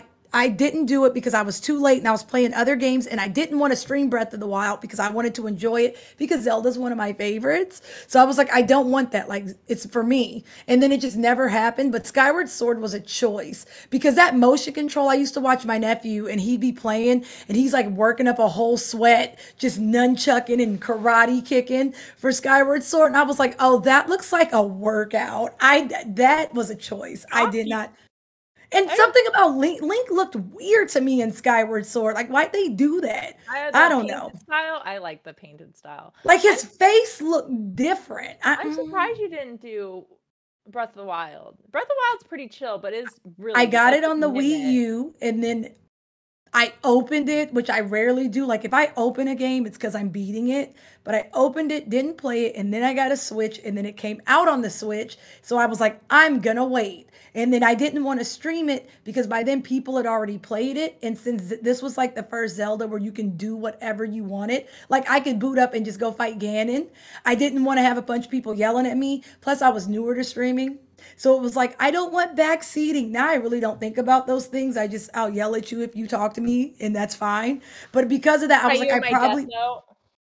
you know, when I back in the day, I used to overthink these things, and I'm like, they're just gonna backseat, and I don't know what to do. So I never freaking played it, and I'm really sad because I hear Breath of the Wild is really, really good. And I played Hyrule Warriors. I I will played all say of the, I did that. it's definitely worth it, but like, I mean, to me, it's an amazing game, but it's definitely not my favorite Zelda. So, like, my favorite Zelda is gonna be Twilight Princess, Wind Waker, A Link to the Past, It's Link's probably gonna be Link to Awakening. the Past.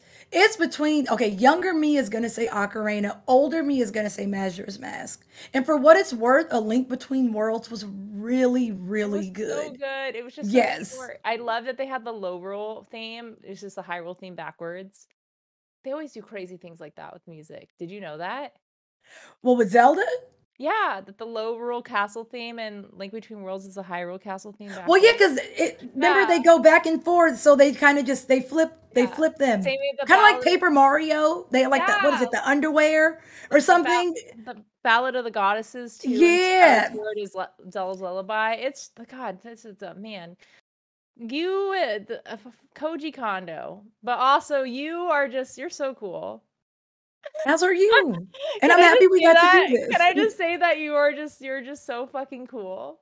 Like, I knew you were gonna be cool. Like, Taylor has great taste in people, It's true.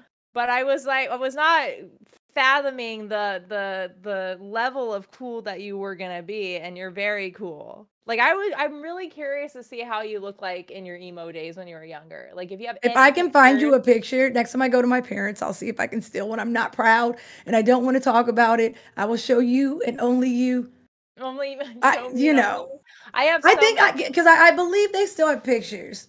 And I don't know where none of my stuff is because I put stuff in boxes when I moved in here. So if I can find you one, I got you. I will find you a picture of younger edgy me. You know, Young, younger edgy CupAhNoodle.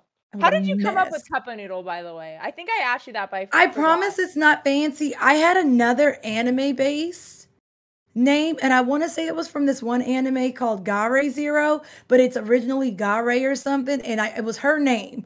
And whenever I would play like Mario Kart or like a fighter with my brother, he would call me Cup of Noodle to be disrespectful, and I would get in my feelings because it worked. So come about like I want to say Xbox One, PS4. Was it? No, yeah. I changed it to Cup of Noodle. And I only did that so he couldn't make fun of me. And then it just stuck. And then I started streaming and I was like, well, I'm just going to use my gamer tag because at the time you couldn't change your PlayStation gamer tag. And I didn't want to have a bunch of different names. But For Cup of you. Noodle it had underscores. You are just you're like an adorable little CupAhNoodle. I love it. It has underscores and I hate that. And I never changed it. And I'm convinced at this point because I never changed my PlayStation. I think someone stole my gamer tag on PlayStation because I never got it when you could change it. So now I think it's gone. So I'm just gonna be Forever Oh, Cup with underscores, and that's fair. it's okay. I love it. I think it's adorable. What oh, sorry, my cat just I have a bunch of cats. I have too many cats. I And saw them because you FaceTime them oh, at Evo. yeah, I did FaceTime my cats while we were doing interviews at Evo. That was very fun. Yeah, they just all over the place, and anytime I'm streaming, they just wrap around my feet, and so every once in a while I'll just like get startled because they'll just touch me. But that's no big deal. But that's adorable. I like CupAhNoodle. And we didn't even talk about the anime part. I didn't even ask you about anime and stuff. We just got so caught up in the music part, which is like it's fine. We have so many things to talk about. And we're going to because we're eventually going to see each other again. I don't This know is true. when you're going to Hopefully sooner than later. yeah, well, I know you'll be coming to Seattle at some point for content. I always go to LA. We'll cross paths. We'll try to find a concert to go to. Maybe we will go out and we'll just like redo our like our emo fashion days. We'll I was about redo to say them. fashion works. I don't know if we can relive the lifestyle. I have old knees. I don't know if I'm built for that life We anymore, but are, yeah, we are just I would try for you, but I don't know. We're going to be yelling, help me, please. That's fine. I try to wear like platform boots and I'm like, these are hurting my shins now. I can't do these anymore. Like the really, really tight like boots you used to wear growing up. Like I still have like my combat lace boots, but if they go any higher than like my shins, I'm like, oh, they're gonna break my legs. I don't have the balance That's for this or the the muscle things that mass. we didn't think much of back in the day, but now we are hyper aware of. It's wild. Yeah, I get massages every month now because my neck sucks. And then it doesn't help that I sit in a gamer chair all day, even though it's a nice gamer chair. Shout out to Secret Labs. It's still a gamer chair. I don't So like my chair, but that's fine. you'll I'm be not getting allowed to get a new chair you. because chair is a part of the community. Um, it, Is there I don't know. is there an emotional attachment to your chair? Absolutely not. It wasn't even mine. Look, they have an emotional attachment to chair. I do not. My brother got me a very nice gamer chair for my birthday last year, and I can't do anything with it. I ended up giving it to my monster because I'm not allowed to change my chair. So I got it. I feel like Gretchen Wieners. And I have this chair and I can't do anything with it because the Regina Georges won't let me change my chair. They've threatened to mutiny if I do. I'm convinced, like it's my biggest fear. I'm gonna share my biggest fear with y'all is that I'm gonna be just sitting here talking to y'all, and this chair is gonna break because it's well over 10 years old. And when it does, I'm gonna fall out of this chair and I'm gonna fall like a toddler. And they're gonna laugh, and I'm gonna end my stream. I told them I don't know when and I don't know how, but if this chair ever breaks, I promise I'm not even gonna say bye. I'm just gonna lay on the floor and end my stream. And I'll come back the next day, maybe. But you know what? I Those office chairs though are good chairs. If you've had it for more than 10 years, it's a good chair. And they just know it. They're just looking out for you. That's all. And trolling you at the same time. I'm leaving. It's my biggest fear. Just Is I've that a seen. chair emote? Yes, chair has it. Yeah, it's the way everyone loves chair way more than me. I am literally last on the totem pole, and that's fair. Um, I don't know. I've seen videos where someone will be streaming and they're just hanging out and their chair just breaks, and that is very scary to me. I don't have a lot of fears, but that is a fear for me. And I'm telling you now, I'm just gonna end the stream. I'm not getting up. I'm not talking to anyone. I might come back the next day. We shall see. Sorry, this little bugger won't leave me alone. This is Zura to everybody in the audience. This is my Oh, monster. She's hungry. Thing is, it's like it's weird. I usually end stream at 9, but they know when I end any stream. Like they're both here going around my feet like little sharks right they can now tell. because they can tell that I'm gonna end stream here. And I'm like, I don't like how you guys the other one's right here too. Show you Katsu. Oh, he ran away. Okay, never mind. Katsu's bot. He By knew. Katsu, He that knew.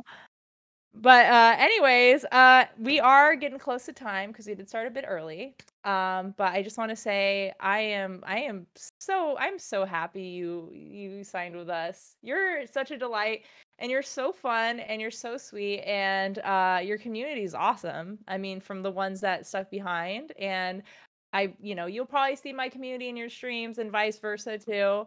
I'll have I to hope so. come raid you. Yeah, Katsu said, "Not today, bitch. I knew you were gonna try to be on your stream." He's mad because he knows I have to leave tomorrow. My cat's getting anxiety when I leave the house. Like, are you Aw. traveling or are you gone for 5 minutes? I don't know anymore. But anyways, CupAhNoodle. You're a wonderful guest. I appreciate you so much for joining us today. And for anyone who is from your channel, if you would like to give me a follow, and people from my channel, or EG, if you like to get Cup a follow, you definitely should. We're both just giant emo girls.